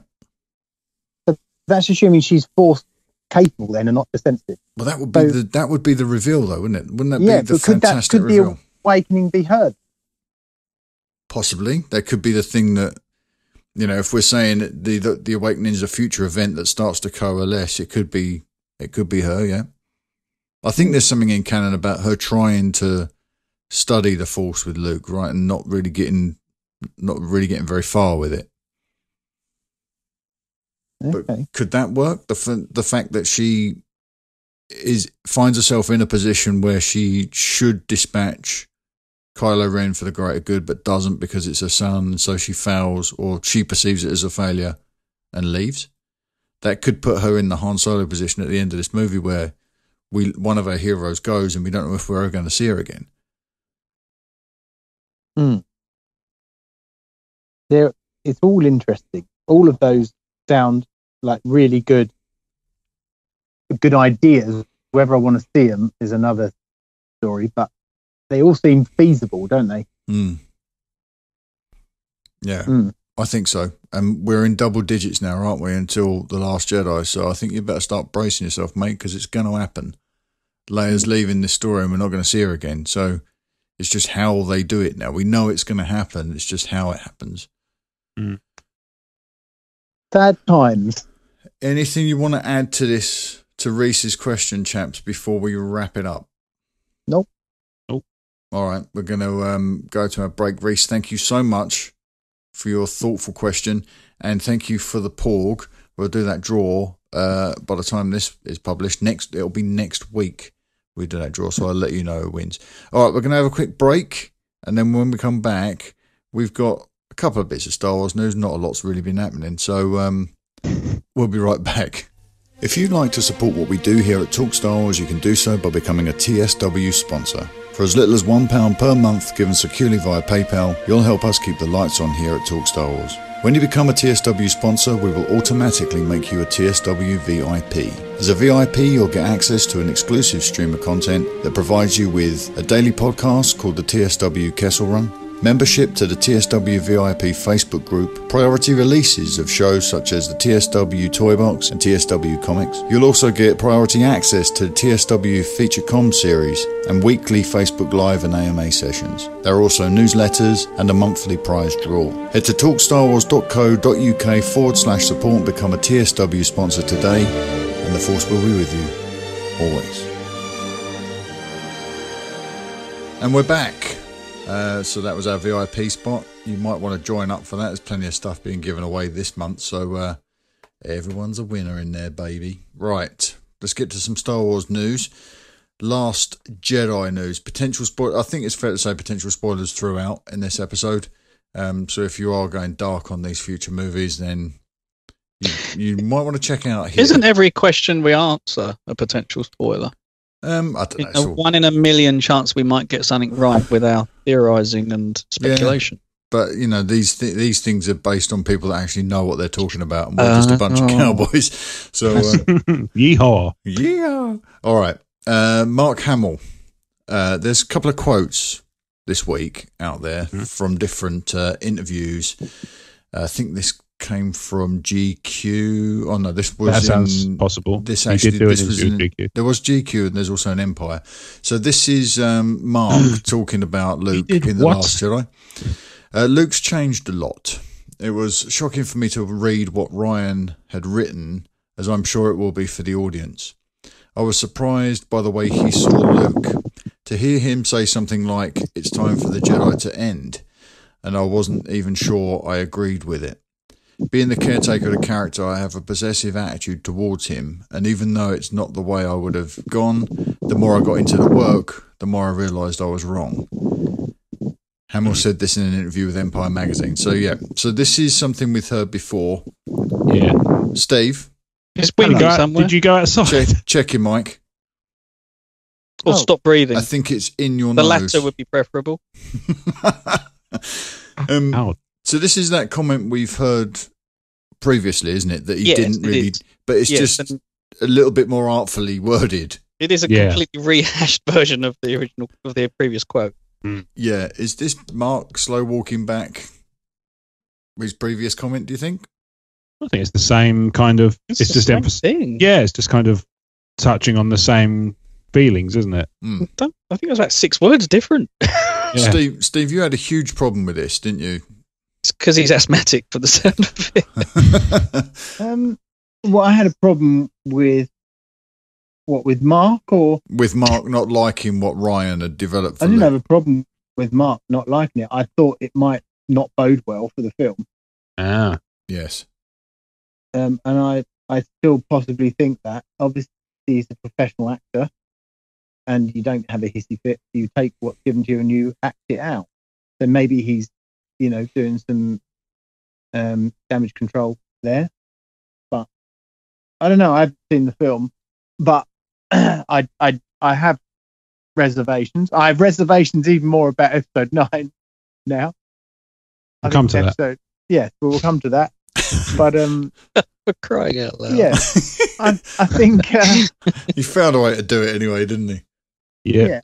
I think it's going to be fine if they use some of the ideas we spoke about in this podcast. It's not too late to change your story and reshoot. Yeah, just download us on iTunes or Stitcher Radio. Well, we'll pop along. We're now in the tuning app. Okay, so cool. Yes, there's. I think there's some clarity here. I know that it's not incredibly different to the original statement, but I think Mark saying the more I realised I was wrong, I think that's really helpful for people who had their confidence, Stephen, shaken in what Rian had done. I think hearing Mark say that should give you some comfort. And I'm going to reiterate the thing where Mark thought that it would be a good idea for Luke to have a mohawk and an earring in Return of the Jedi. That is true. That's ridiculous. He doesn't always knock him out the park, Mr. Hamill. No, indeed. I mean, what he does on screen, flawless. Ideas, not so much. All right. Jabba, release my friend. Oi, oi, oi. He'd be wearing like really tight plaid trousers as well. Yeah, that's it. And DMs. All right. Rian Johnson also made comments about Luke. And this is what he said. Luke is no coward. He's not hiding from a fight. There's so much in this. There's so much in this statement. Luke is not a coward. He's not hiding from a fight. So there must be some reason he's there that makes sense to him. That was the first nut to crack. The seed for the whole story is inside that shell. I just had to get to it. The Force Awakens might have been a film about Luke Skywalker, but The Last Jedi is Luke Skywalker's film. Missing for decades, his trusty X-Wing rusting beneath the waves, Luke finds redemption in the form of Rey. Rian Johnson just unpacks so much for us. I don't think we ever take the time to really listen to what he's saying. But this is a great statement, right? Luke finds redemption in the form of Rey. What do we think Luke's redeeming himself for? Wasn't it Rian who said that he was mistaken in thinking that Ben was important? Was that Rian or Marc? I'm not sure. The EW. Oh, now you've said that, I'm not sure. All right. Well, Rey allows Luke to correct the mistake he made with Ben. Yes. Yeah. Yes. Yeah, that seems reasonable. Yep. Is it feasible also that Luke... No, I'm right. End of... Let's move on. That Luke actually saw Han's death 10, 15, 20 years ago, knowing that he couldn't change it, and it was because of mistakes he made. Do you know and he already knows that he's dead. That's a really good point, actually. That's a great thing, Steve. You remember I said about Dagobah, where Luke, if Luke had just stayed where he was, there'd be no need for Vader to do what he did to Han and Leia. The fact that Luke was predisposed to leave Dagobah. He was young, though. He was so impressionable. It could be that now he's thinking with Ben killing Han, he could be meditating on that, thinking, right, I'm seeing this as being the potential. Now, last time I ran off to stop something, I helped it happen. I made it happen. Perhaps he was thinking, if I just stay put on Arctu, that might not happen. And it happened anyway. It might be that he's finding it difficult to read Ben Solo, and work out the best choices to make. Or he saw Han's death through the eyes of Kylo. Cool. Knowing he was his student. He watched almost like Rey's Force vision. Oh, that would be brutal, wouldn't it? For Luke to actually witness that. Didn't she? She had future visions. Yeah. And Luke's much more capable than she is. So maybe also, maybe having lost at the Jedi Temple, losing good people to the dark side yet again. Maybe he's like a bit down on the whole Force thing and just given up on it. Hence the time for the Jedi to end, and he doesn't really want the Force anymore. He doesn't, but he's got it. He's stuck with it, and maybe he sees the light in Rey, and that relight his fire. There's a song in there somewhere. In there. And then they do like Gary Barlow's in this film too. Yeah. I could just imagine it'd be really, really cool. You've got Kylo and Luke sitting opposite each other, almost in lotus position in a temple, and Luke sees inside and sees everything happening, but he knows he still can't change it. Imagine carrying that. It's like, well, it's only Han, your family. If he, I think there's going to be a flashback in this film to when Han dies. You know, you said he knows. Han's dead. Possibly. You know, you said he knows he can't change it. Is it clear cut that there's nothing I can do to change it, or is it, I don't know, if I leave, does that make it happen, or if I stay, does that make it happen? Well, no, whatever you do, it's going to happen. If he left, it would happen. If he stayed at that, but the Force knew he wouldn't leave. It's like the whole Back to the Future thing, isn't it? You can't change it. I'm going to need more. The thing is, I think the weight of him being around was far greater danger to everybody, so he still had to leave. Luke. Han was collateral. The worst form. But Luke did leave.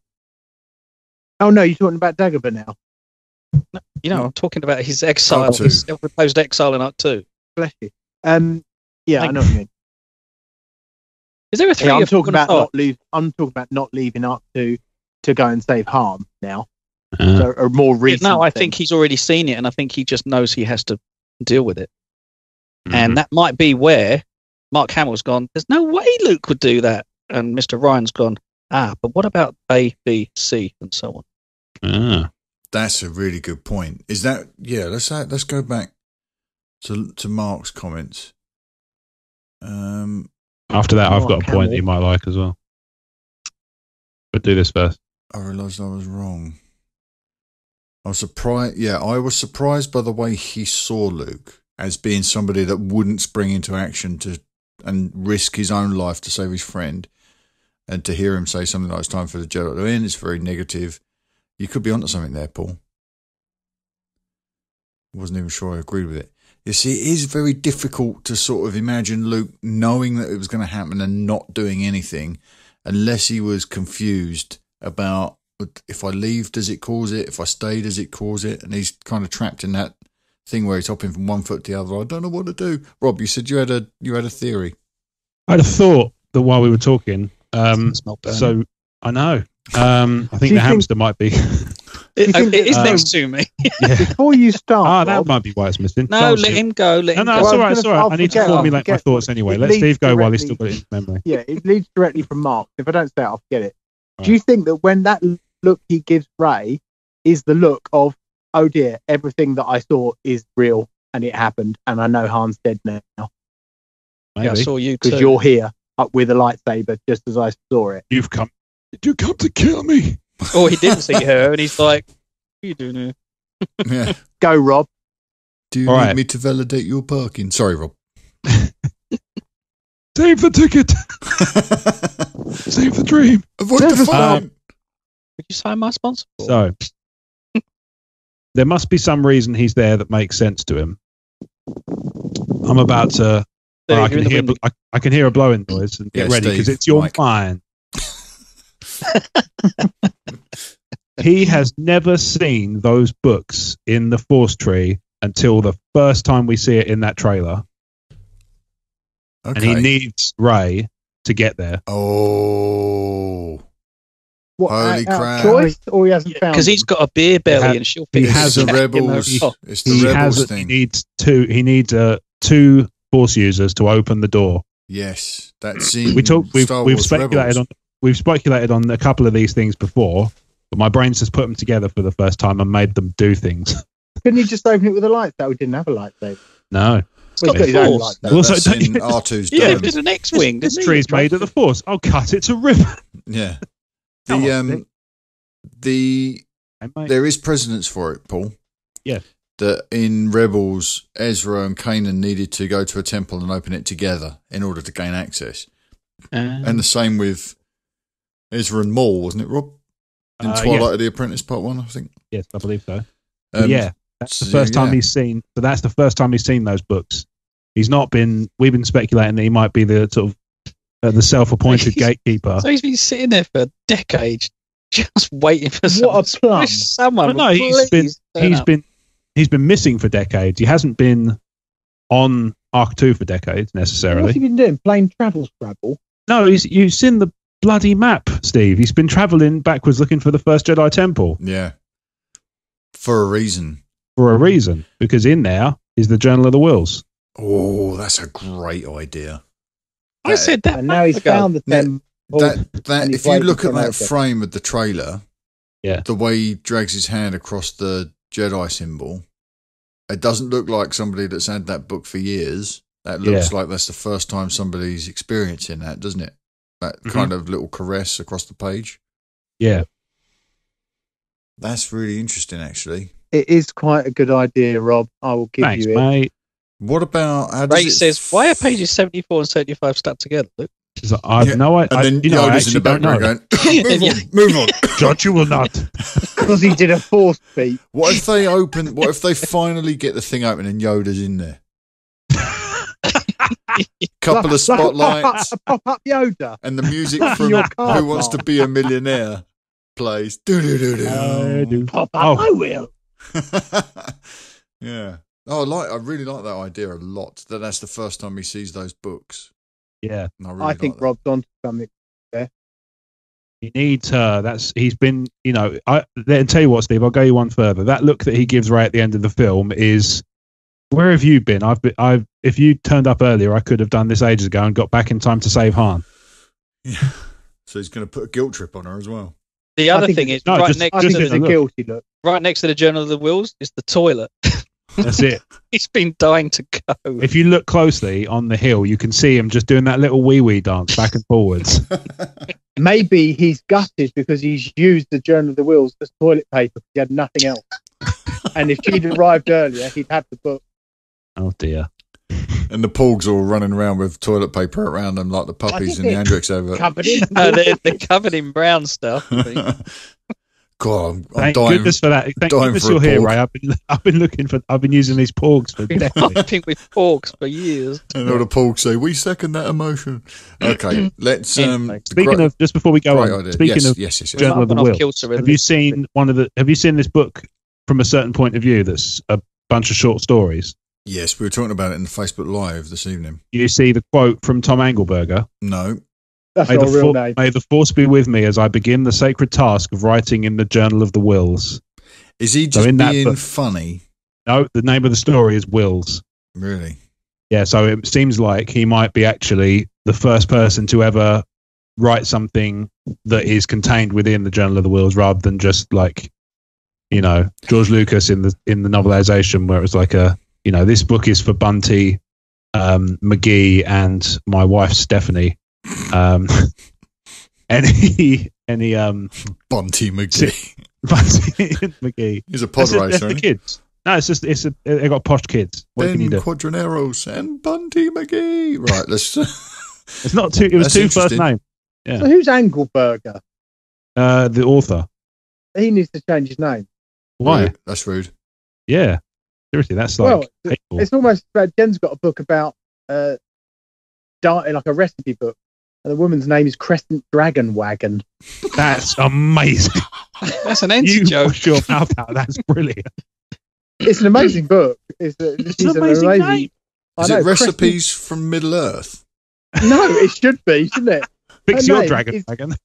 On the front cover, she's got a big bowl of fruit on her head. That's good. She got a nice pair. This episode of Talk Star Wars is brought to you by Weird Topics of Conversation. By Crescent Dragon Wagon. And that's not made up. I know you're all Googling it. No, I believe you. You know what, Steve? I haven't even checked. I believe you. I It's a believe great that's book. absolutely a thing. She lost her husband, God bless him. He went out riding his bike and he got killed. And then it drove her to write a recipe book. That's it's really good if you ever want to buy it. That's a needlessly dark story. Thank you. Yeah, but it's a brilliant book. If you ever want a good book about vegetarianism. Right. There you go. Well, maybe I will. I can't say for sure. All right, let's move on with our Last Jedi news because we've got a big ticket item to get to. So Rian Johnson was in Japan at the weekend and he was at a press conference, a press event, and dropped a couple of little secrets about The Last Jedi, one of which was that Joseph Gordon-Levitt is going to be voicing an alien in a very tiny cameo in this movie. Ryan and Joe have been rude. They've been good friends for a long time, and he's been in a lot of his movies. Yes. What do we make of Joseph Gordon-Levitt being in The Last Jedi, and what do we think he's going to be voicing? I'm fine with it. I saw people actually upset by this. I was like, well, because somebody said just wait in the wings to hate though, Rob. Well, somebody said I couldn't deal with Gary Barlow, and now this. It's like, yeah, but there's a little bit of a difference. I mean, one is a pop star who may have cameoed in something else, but otherwise is most primarily known for music, and one is actually a Hollywood actor. It's crap. Isn't a little bit different. I'm with you. Start. And also, he's an awesome actor. Yeah, he's an incredible actor. He's a fantastic actor. Look at him in Looper and in and he's fun as well. He seems like a fun dude. Yeah, he's in one of my favourite films, 50-50, which I've not seen that. 50-50 is beautiful. I'm now about the 14-minute mark. I can make it to that before I start crying, and it's getting. Oh, okay. I'm tearing up earlier in the film every time I watch it, so I'll probably just. Did he do the film about the Blu-ray and start crying? Yes. Did he what? Yes, he did. I did think so. Yeah. It's good. He directed Don John or something, isn't it? Don Juan. Yeah, it's very, very good. He directed it, I believe. Very good. Don John or something like that. Yeah, Don John. Is it something like that? Yeah, Don John. Yes. The only thing about this cameo is I don't want it to prevent us from ever getting him in the films proper. This is just a voice cameo, so I can't imagine that it will get in the way. It'll be a passing character, like an incidental character, isn't it? I would have thought. Like James Bond did. Yeah, and that's what I imagine Gary Barlow's cameo is going to be like. Daniel Craig's. That was his. He was already in it, wasn't he? I thought he was in Force Awakens. Oh, Daniel Craig. Gary Barlow. No. Daniel Craig was. I thought Gary Barlow was. No, he's in Last Jedi, Barlow. Oh, is he? Okay. I would imagine he's not. I can't imagine he's anything other than a small just cameo. Be a fun cameo where he'll know, like Tom Hardy as well. Yeah. With JGL, I think he's probably going to be, someone put this on Twitter the other day, the little creature that looks like a little croupier on Canto Bight. It's like a little shrimp thing. Someone suggested that has to be the character that he voices, and I think that's bang on. I think it's a superb idea. Can I just say, Mark? Yes. Is there anyone who's on this podcast or listening to this podcast with zero acting experience who wouldn't jump at the chance to voice a character in Star Wars? I would. No, of course not. All over exactly. All over it. Like, these people are Star Wars fans. It doesn't matter if they're actors or not. It's a cameo. Yeah. Let's let them fulfill their dreams as much as we would want ours fulfilled. Both the major cameos we've had so far, both the major cameos we've had so far, the people cameoing had the wherewithal to say, I need to not be on screen because it will distract. So one was in Stormtrooper armour and Simon Pegg was under layers of makeup. And he even did the voice. You'd be hard pushed to know that was Simon Pegg. If you weren't in the know, you wouldn't pick him out and go, "Oh, is that guy from Shaun of the Dead?" But if he was on screen out of makeup, you might. I bet you they're not getting paid. None of those three characters probably got paid for them. Simon Pegg would have. They'll get scale. Yeah, they'll get like a day rate equivalent because it's union. Yeah. Mark, Gary Barlow, I don't think did he? Because wasn't he around the set and then they just did it? Yeah, but I think there are union rules. I'm not entirely sure. I think there are union rules. Well, he might have got a penny or something or $1. Yeah, but I think you'd have to be wouldn't you have to be a member of the union going in Gary Barlow's case? I wouldn't imagine he would be. That's true. And sometimes they don't, there's so many rules. If they don't speak, they don't have to be unionised. Mm-hmm. But it's all very complicated. Anyway, it's a load of hogwash. This next thing, there's a couple of quotes here from Rian, which kind of are pointless now because of events that have transpired since. But Rian Johnson says, Rian Johnson also skillfully dodged a question about whether he would direct episode 9. He said, I'm focused on The Last Jedi right now, just trying to get this movie out there. But whoever does it, I'll be really excited about what the next filmmaker has to show us. He went on to say that he's looking forward to sort of being an audience member for episode 9. Nice. But of course, the way things have played out, which we're just getting to, Steve, it's a moot point now. There's an image in the show notes that we just want to look at very briefly. I absolutely love this image. Probably a little bit too much. I might actually print this and frame it because I think it's such a cool thing. This is from the Han Solo movie. Ron Howard tweeted out an image of Han Solo's speeder with Han in the cockpit, but it's almost like from Alden Ehrenreich's POV, so you're looking down at the controls of the speeder. Mm-hmm. What do you think of this, guys? I know this is kind of split people again. Some people not liking it so much. I absolutely love it. What do you think? Paul, what do you think of this shot? It's pretty damn cool, actually. I do like the way it's gone back to old style Star Wars production set. It's not too glossy, nice big dials, lots of basics. It's groovy. It looks like it's gonna kind of shake and fall apart and so on. If I recall, this is that kind of book cover style exactly. Speeder, yes? Yes, it is indeed. This is a work of art inside and out. I like it. It's good. Yeah, I'm not saying I'd frame it and print it the same as you, but it's a cool shot. No, I'm going to. It's going to go up on my wall of cool Star Wars things here behind the computer. Rob, what do you think of this? Yeah, I think it looks nifty.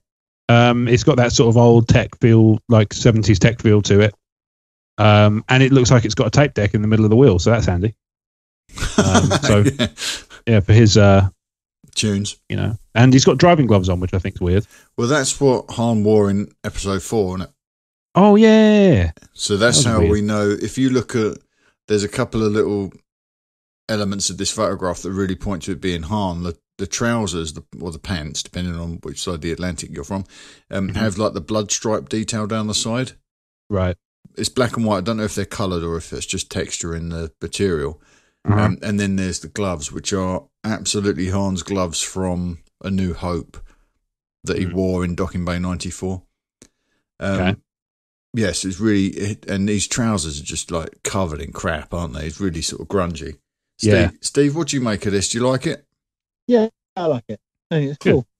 I mean, it's not really a lot you can't like. That's why I don't understand why people don't like it, because what's not to like? It's a picture of a speeder with Han in it. Yeah, people are saying it's a little bit too stylised, maybe. It's they can't do. I mean, I'm the biggest moaner I know about Star Wars. That's funny. You're the biggest moaner. You're the biggest moaner I know. Wow. And if I can't see anything wrong with it, then there's nothing wrong with it. It's got to be perfect. It's not. You've got to stylise. They're in an art form. It's the entertainment industry. If they just said, "Oh, have you got that Polaroid camera? Take a picture of that box and put it online, will you?" I mean, it wouldn't do very well, would it? For God's sake. I guess not. Yeah, but Steve, there are some photographers and directors that actually do pride themselves in producing that kind of raw imagery as well, and they get praised for it. Yeah, but there's nothing wrong with that either. It's just a different method of stylisation. That's the thing. Yeah. So using the word stylised isn't always relevant to what you're looking at. If everything looked the same, people are going, "Oh, everything looks the same." Yeah, they're damned if they do, and they're damned if they don't.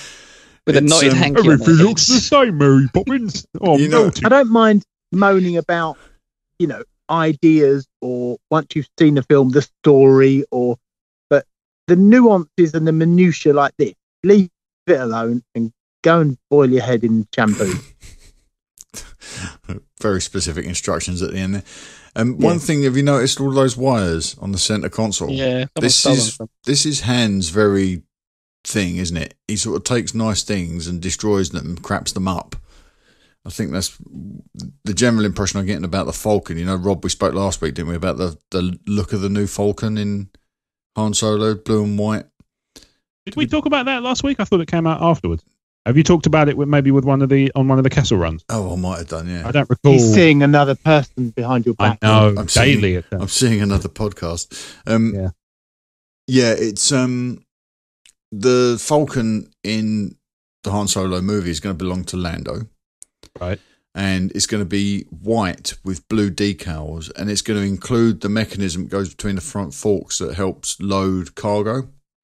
Right. So push cargo. It's going to be very much a functional sort of version of the ship. It's going to work, and it's going to be pristine because obviously Lando's a man of exquisite taste and style, and then Han will get it and sort of pull that thing apart. So it will reframe Lando's "What have you done to my ship?" when it turns up in Bespin. Yeah, true. If it was this glossy hot rod when Lando owned it, and now Han has just like run it into the ground. I think that's pretty cool, especially the thing about the cargo, the pod that goes in between the two forks for loading cargo. If that's present when they're using it in this movie, and by the time we get to A New Hope, it's gone, and we hear that Han dropped his cargo because of the Imperial, it's kind of tying stuff together, even albeit very loosely, but it's still kind of cool. So blue and white, there's a picture of it somewhere on the internet. It's the design, I think, that's very close to the design from Revenge of the Sith when the ship made a bit of a cameo. Drop it in the show notes, Marcus. I cannot because I am hosting a podcast. Okay, we're going to move into the episode 9 stuff now, at the episode 9 of it. Or I'll send it to you afterwards, Steve. Hardly any of that in there. Yeah. Only 2 little news items. Snippets. J.J. Abrams is to return to Star Wars and replace Colin Trevorrow as the director of Star Wars Episode 9. He'll also be co-writing with Chris. Is it Terrio? I think so. Yeah. Yeah. Or Trejo. Chris Terry. Is it Chris Terry? Have I got that right in the show notes? Because I thought that I'm not sure. Now you've made me doubt myself. Hang on. Yeah, you're not doubting yourself, old chap. You're doubting me. Check. Let me search Argo because that'd be the quickest Please result. do. I think it's Chris Terrio. It is Chris Terrio. Yes. Chris Terrio. Okay, so yeah, co-writing with Chris Terrio, who got an Oscar for Argo, but also did something to Batman vs Superman. Which, if you watch the Ultimate Edition, is pretty good. Yeah, it's okay. Don't be a hater. I'm not hating. No, and he's writing Justice League and Justice League Part 2 as well, by the look. That's essentially you're like a qualifiers hater. Possibly. I haven't got the energy to hate on it. I'm just disinterested in that entire DC totally franchise. That is totally fair. But I loved Argo. Argo, I thought, was absolutely stunning. So if he can bring that level of game to Star Wars, then bring it on. Gentlemen, what do we make of these 2 pieces of news? JJ directing and co-writing with Chris Terrio. Paul, can we go to you first? I'm dealing with this with extreme caution, I'm afraid. I don't know. I mean, the Force Awakens didn't split public opinion down the middle, because otherwise it wouldn't have made $1 billion. It split a lot of critique. I'm not going to say down the middle, but there was an extreme love-hate situation go, and I wasn't extreme hate, but I was on the, I wasn't impressed with that side of things, if that makes sense. On that side of the fence, I was somewhere. I was somewhere on the dark side, and I'm not, remotely changing my mind on that. I still find TFA to be derivative, very light for the amount of time and scope and stuff that Star Wars requires and so on. And I did find it rather unimaginative at the time, but there you go. But in light of that, we've obviously had many arguments, not us, but I'm talking about online, all the fanboys, all the fans, and so on and so forth. And those were listened to. And J.J. Abrams even came back and said, we actually found ourselves in a position where we wanted to do this, but we wanted to keep faithful to this, which is why we ended up still where we had. And he said, but at the same time, he was in agreement with a lot of the critique, that came his way. So maybe lessons will be learned. We don't know. But right now, I'm a little shy of it. I don't regard Jar Jar in quite the same reverence many, many, many others do as a storyteller, to be completely honest. I like his best thing is to in the conception process.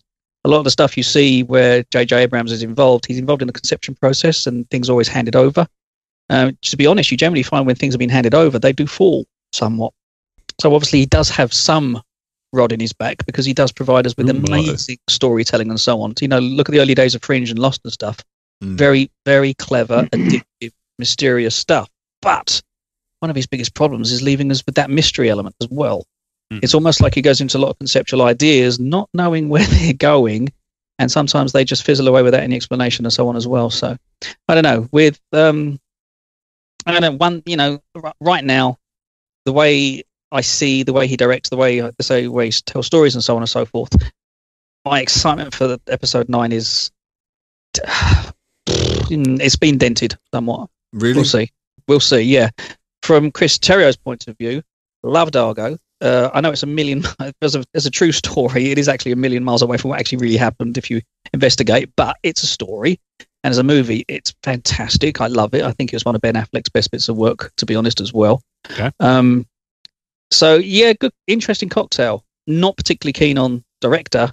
Very keen on what the writer might produce, though.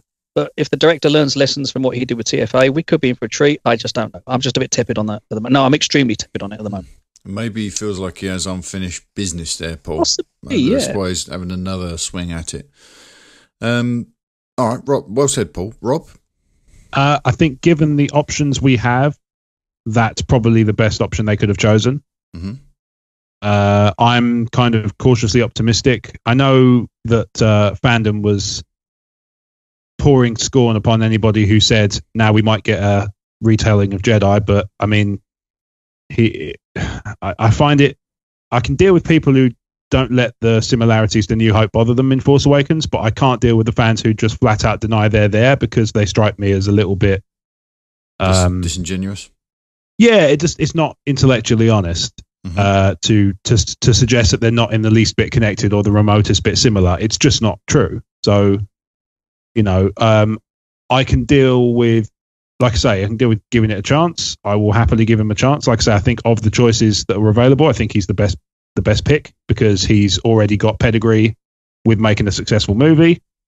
I saw something, I think it was Carlos in the VIP group speculated that maybe JJ had seen a rough cut of The Last Jedi, gone to Kathleen, you know what you could do with that, and then they took it to Colin Trevorrow and he wasn't willing to change what he'd done. I think that just feeds kind of too much into the Trevorrow hate, which is appeared before, obviously after Book of Henry, the film that everybody's panning. That's right, yeah. Ever since then, there seems to have been an inordinate amount of hate for the man.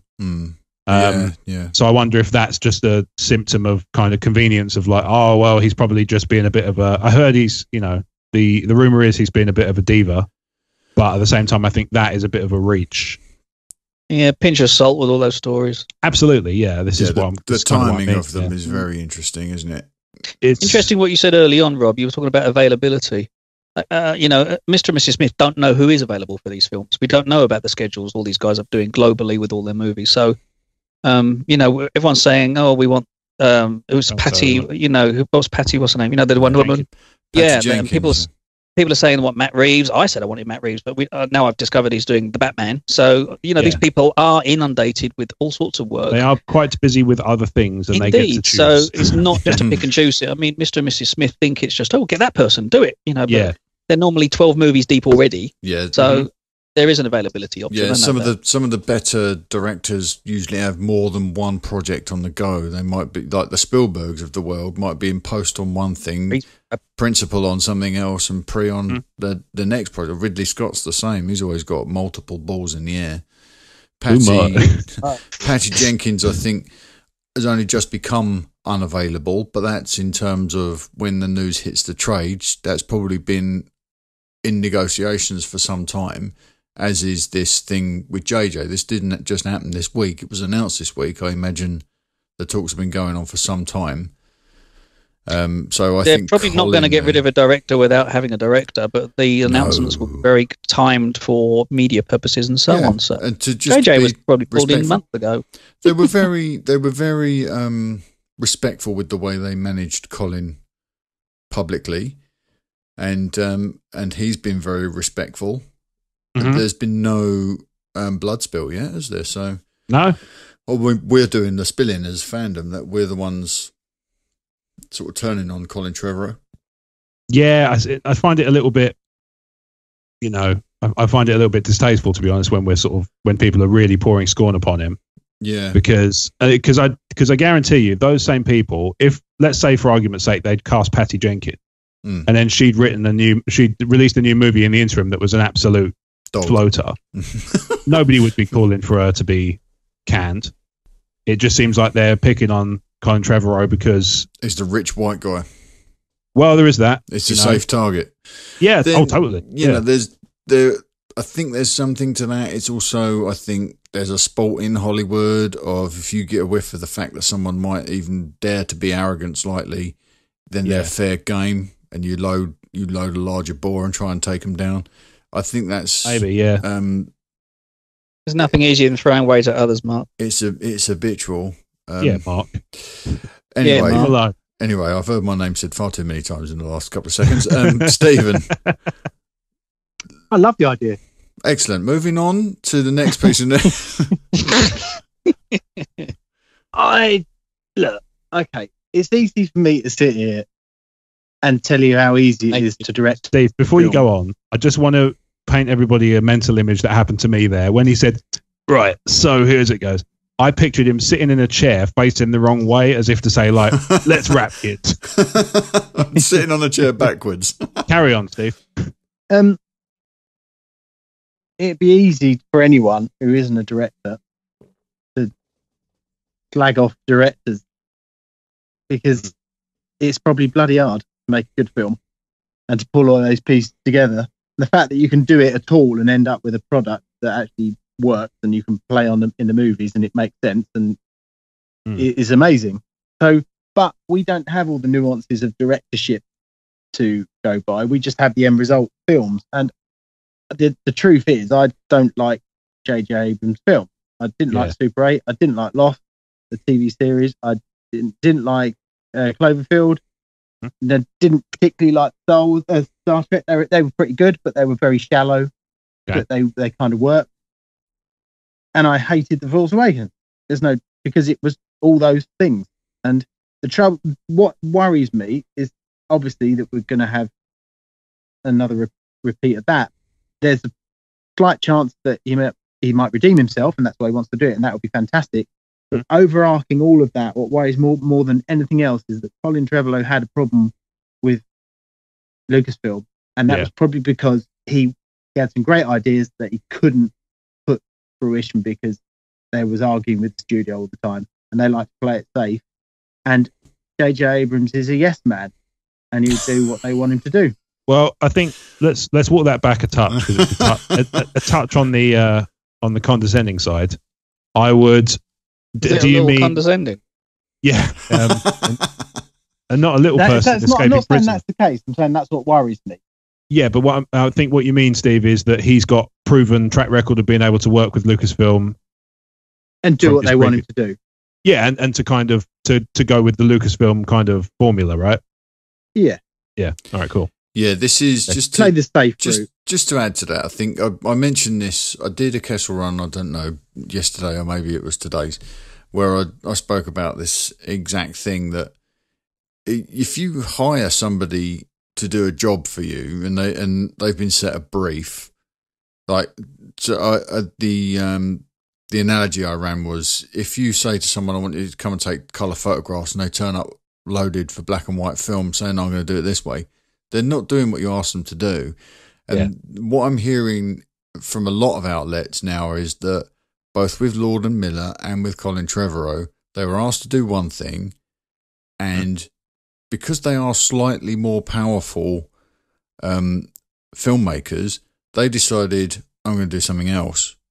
Right. And they weren't collaborative enough to fit into the brief that they were set by Lucasfilm.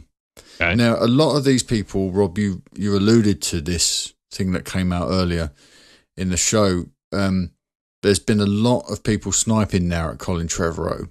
Yeah, I think it's distasteful. It's distasteful, and they're saying that he's arrogant, and they're saying that Kathy simply won't sit still for this sort of stuff. They made reference to his behaviour on Jurassic World and how he's based on. He's over. What did they say? They was really, really, really confident, and this.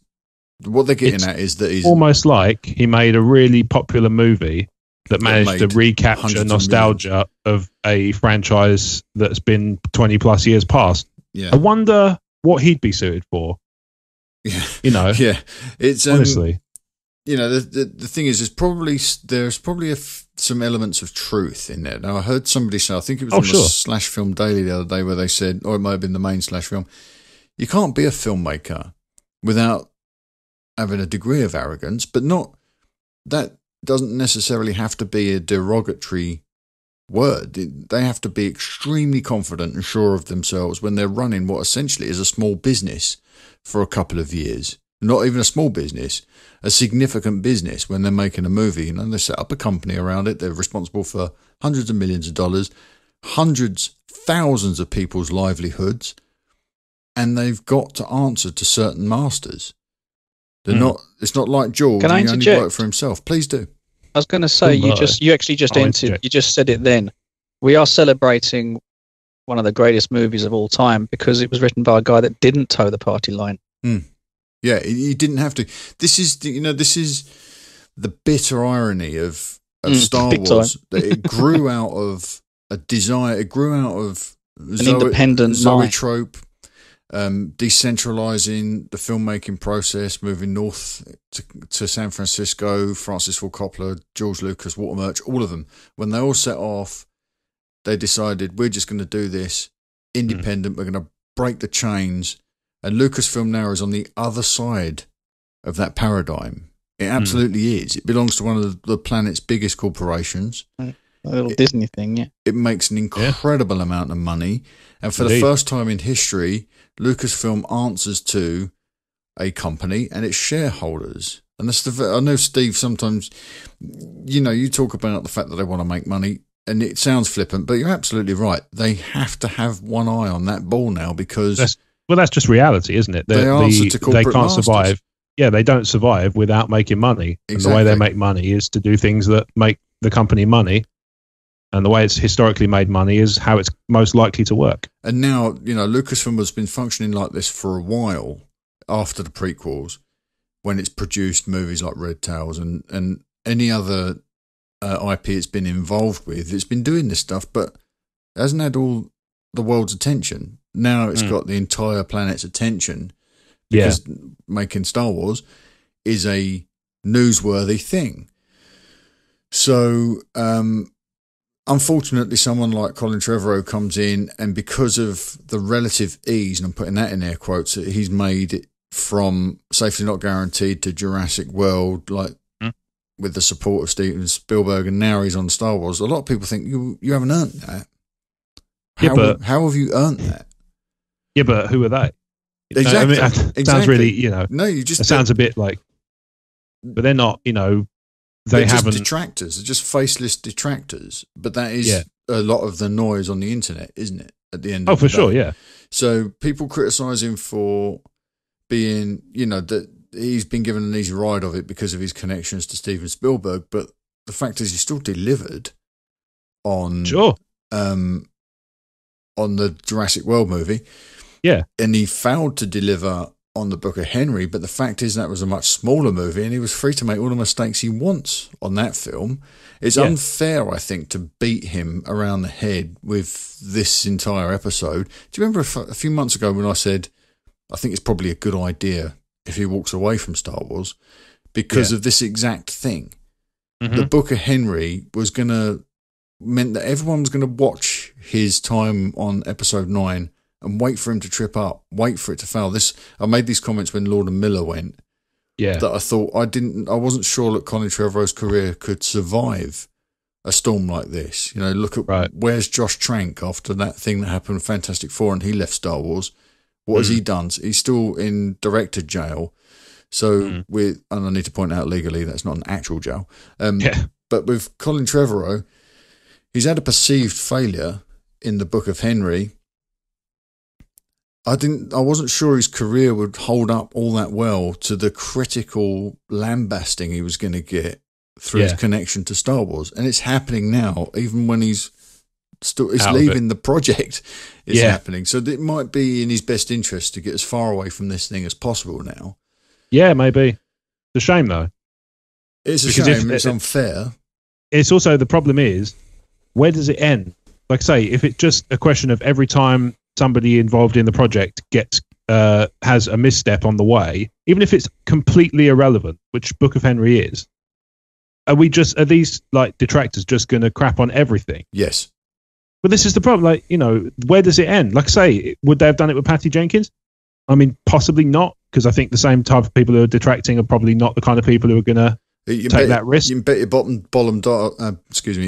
bottom dollar if Wonder Woman had fouled, people would be saying, or not, as the case may be, people would be saying that Patty Jenkins single-handedly retarded DCEU and a woman's ability to step up to these mega blockbusters. You know, fine, Wonder Woman was successful, so Patty Jenkins is being celebrated, rightly so, for being a wonderful director, rightly so. Absolutely. Yeah, she did a great job. But if she had fouled, she'd have been burnt at the stake for pushing back the progress that female directors have made up until this point, you know?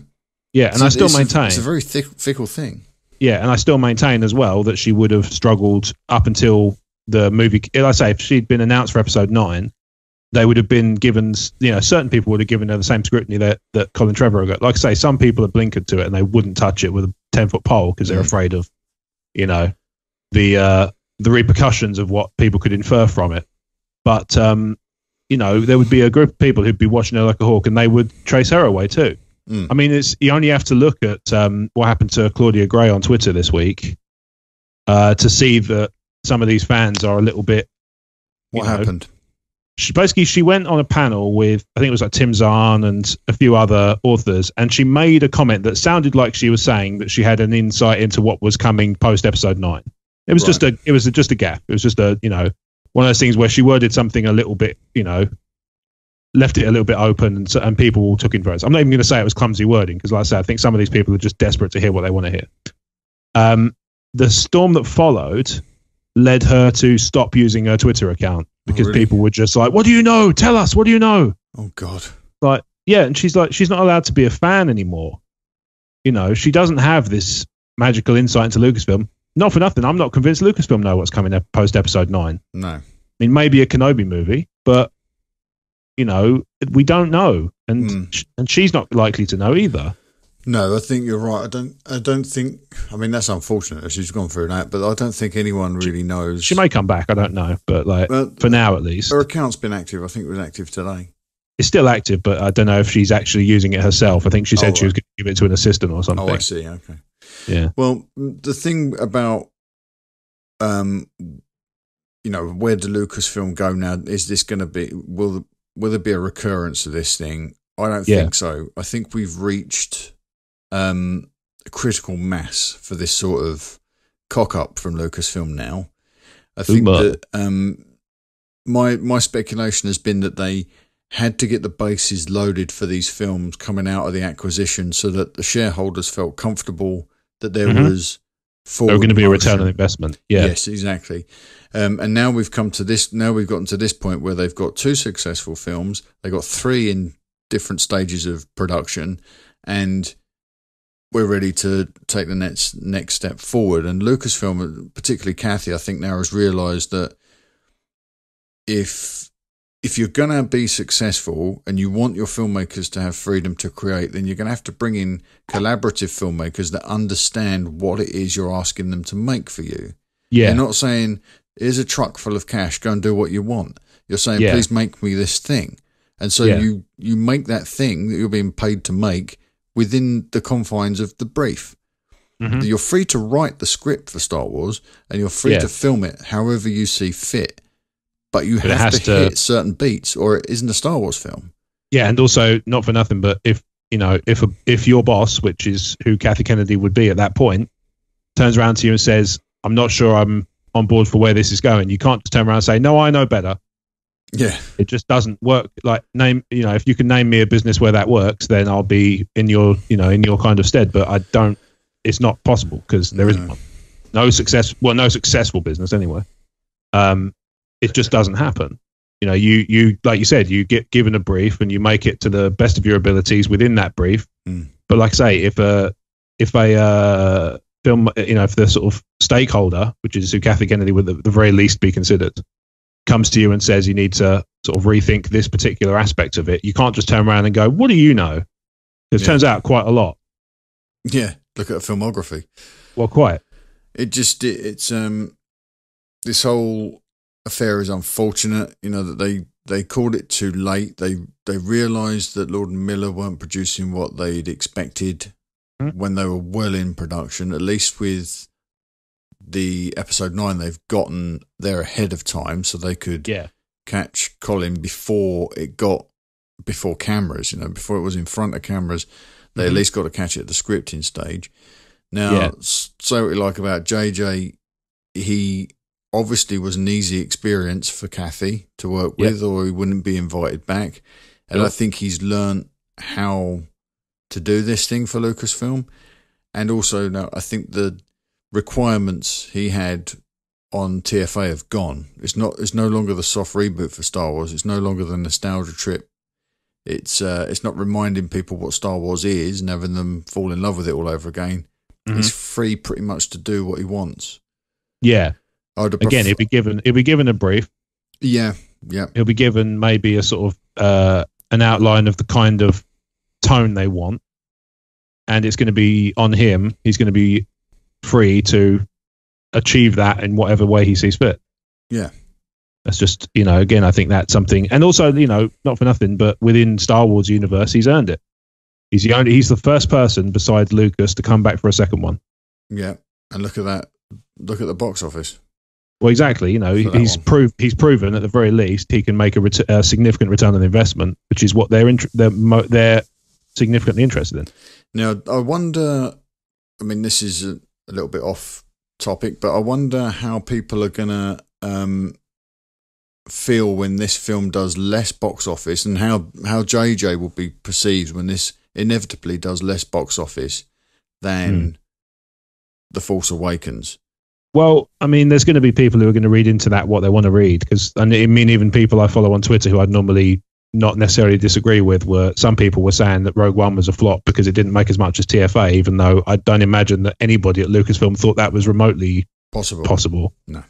So, I think either way you're going to get people who are going to go down that route, but because the trick is just ignore them as best you can, I guess. The data's there to be repurposed as the user sees fit, isn't it? All right, let's get to this last piece of news so we can wrap things up, because we are running particularly long this week. So Star Wars Episode 9 moves back to December. So hot off the news that JJ was returning to direct, this film gets pushed back from May to December. I'm sure he was a large part to do with that.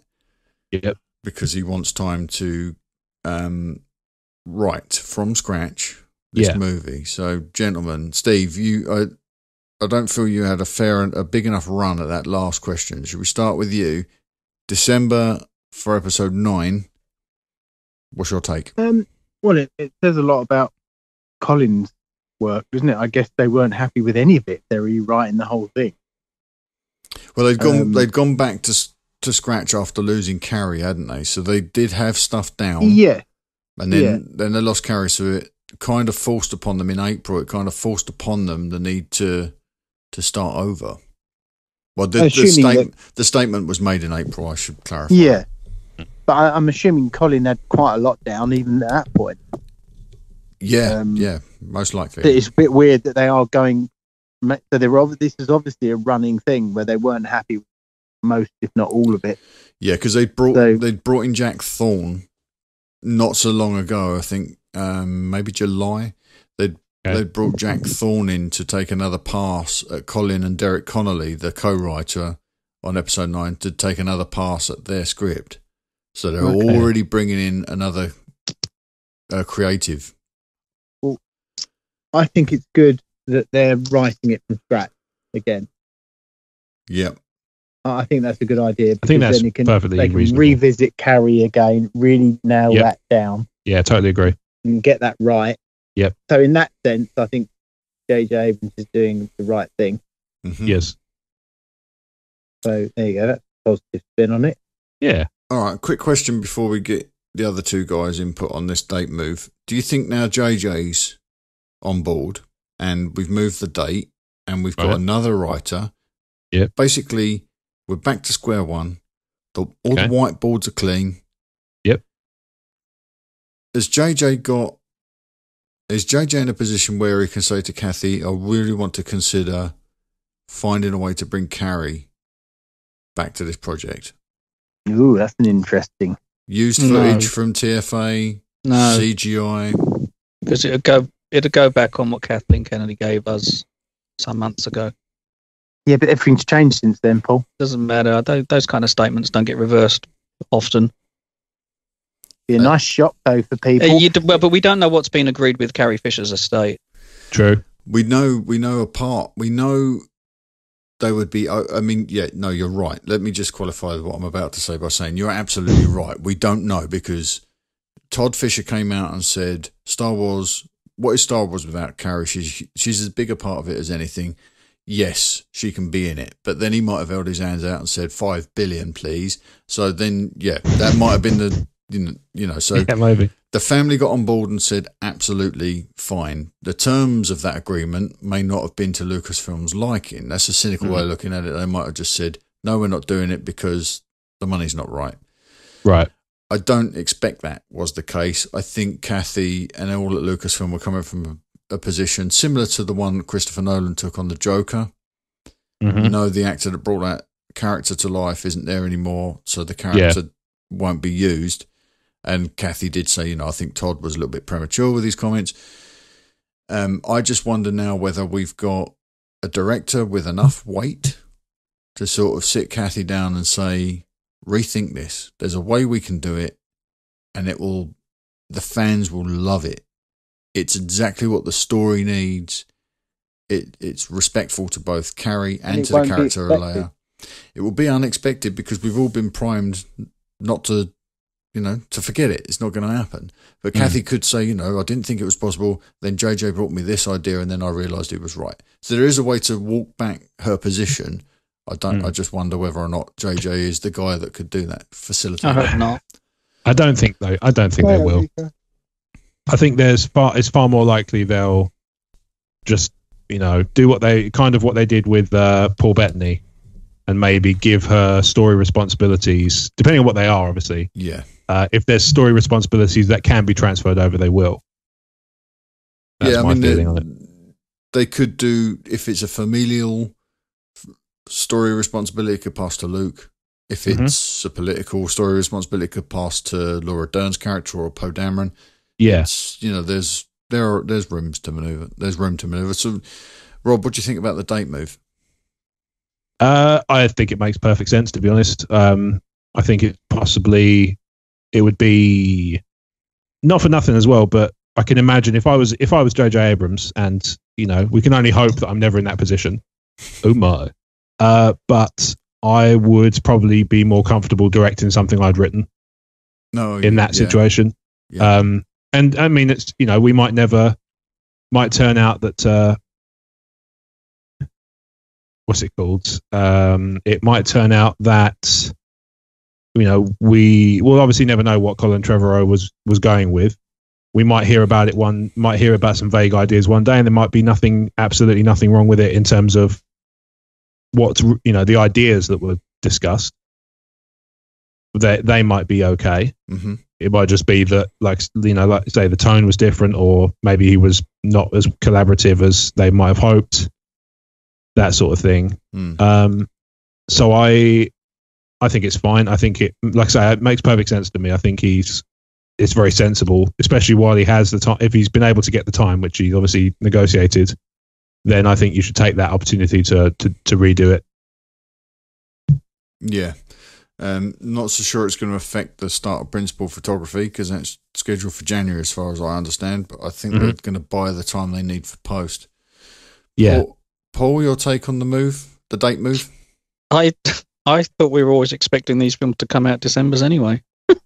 Well, we were, but Han and I don't know if they ever made a firm statement about 9, but Han was always December, and then it just moved to 2018, and then it was May. I was always expecting a December movie. So right, seriously, I'm out of the loop on that. Yeah. I much prefer the December date. I like Star Wars at Christmas. Yeah, it's a Christmas type of situation as well. I know it's not, as much as Die Hard's a Christmas film, so is Star Wars. But it is. Now I have a lightsaber. It's something I expect near Christmas time. Yippee-ki-yay, First Order. No. Oh yeah, that's good actually. Yippee-ki-yay. Yippee-ki-yay, Mon Mothma. that should be the episode title, shouldn't it? Hello, Mr. Jedi. It's it has definitely become a part of that end of the year for me. I love it. I'm hoping that they'll push Han Solo back as well. I think Ron Howard could do wonders with that extra sort of 6 months in post-production. Certainly if they could free up the change to sort of go back and do some more shooting. But it's I don't know how likely that is in the moment. I secretly think it will happen, but I'm not seeing much evidence to support that right now. Secretly out loud. I can't. Well, all right. Secretly, believe it will happen. But you've still told everyone. Am I still negating the concept? It's like telling everyone you feel breezy. Yeah, I'm breezy. Excellent. That's a second Friends reference. All right. I think we probably talked this all to death, haven't we? I'm gonna make a unilateral decision to say that we all support the J.J. Abrams hiring. And I'm also going to make a unilateral decision to say maybe don't. Democracy. I want to be proved wrong. That's all I can say. Yeah, no, that's what I said. I said that. I hope I'm wrong. Yeah, I think that's perfectly fair. I mean, the way I always explain it is, if something like that, and if something like that happens, and I'm skeptical. Nobody's going to be happier than me if I'm wrong. No, big time. I'll loop it up. If I'll be honest. If it blows my mind, I'll be really pleased to say so. Mm-hmm. Yeah, and if it just blows, we'll all be really disappointed. Oh my! Yeah, I don't think it will. I would much rather have seen Rian involved purely because he's just set those characters down, and he makes the most sense to me to pick them up. We don't know whether 8's going to be crap yet, Mark. That's not the point I'm making. This is the thing. This is why I keep coming back to this, to my position on this, because I get challenged online about that continually. That yes, we haven't seen Rian Johnson's movie. It could just be a bunch of paper cutouts on sticks of him going pew pew pew. The continuity is nice. I think that's unlikely, but I take your point. I haven't done the math on it. There is a percentage, but it's very, very small. What makes sense to me is he's written the characters up to the end of that film. He's in the best position to pick them up and tell their story going forward. It's not just like, it should never be the case. Like JJ at the end of Force Awakens, he just put them down and said someone else's problem, walked away. That's a negative frame. But, that's kind of the idea. He was done with it. He didn't have to think about where they went beyond that film. He was only on that film. And with Rian coming out of episode 8, I would have loved to have seen him say, I know where to take these guys now. I know what happens next. Because I had to think when I was writing the whole thing, I had to think about where they would be after this. Yeah. And that would put him in a uniquely suited position to sort of move forward and tell that story. I just hope that JJ is able to, I mean, clearly he's seen a cut of Last Jedi at this point, and he would have read the script. He knows everything. Yeah. To start shaping. I just hope it is going to be interesting understands because it fully. The main stars have openly said on one of the trailer reels we had, that kind of behind the scenes reel. They all said that he's made a story that is definitely Star Wars, but he's also made something that's very standalone. So I'm wondering if JJ's like, blimey, man, what have you left from me? Yeah. Everybody's dead. As whatever planet they're on just explodes at the end. I've only got 3 porgs. 3 porgs and the little little galaxy. Yeah. We'll see. Okay. All right. Let's wrap this one up then for the week, shall we? Right then. Thank you for listening to Talk Star Wars again this week. Don't forget to head over to iTunes and leave us that 5-star review we spoke about earlier. You will benefit from the Ron Burgundy guarantee if you do. So whatever you write in that 5-star review, we will read as long as it's clean. So if you want to promote something like your own blog or your podcast, that's the place to do it. You can email us your questions and comments to talkstarwarsinfo@gmail.com. Or you can reach out to us on one of our many social channels like Twitter, Facebook, YouTube. That's a good place at the moment, vibrant conversation. Instagram, Tumblr, and everywhere else. With that said, gentlemen, as long as all 3 of you are still awake, where can people find you between shows? You can find me on Wild About Nature on YouTube and Stephen_Ware on Twitter. You'll find me at movieschoolnews.com on the interweb. You'll find me on Facebook and Twitter as Movie School News. You can find me on Twitter and Instagram at Rob Wade Vision, and you can find everything non-talk Star Wars related that I do over at emotionally14.com. Splendid. You can find everything I do at talkstarwars.co.uk, and I'm also on Twitter as @TalkStarWars. Check out the Star Wars Commonwealth podcast network at starwarscommonwealth.com. Our partner shows are over there, and they're all churning out extraordinary work in large volumes, and they're all worth your time. Largeness all over the place. Right, we will be back next week. Have a good one, everybody. Bye-bye. Cheers, guys. Bye. Turtles. Talk Star Wars is a proud member of the Star Wars Commonwealth Podcast Network. Find us at starwarscommonwealth.com alongside the Tumbling Saber Podcast, the Generation X-Wing Podcast, the TSW Roundtable, the Skyhoppers Podcast, and the Nerd Room Podcast. Head to starwarscommonwealth.com. Take your first steps to a larger world.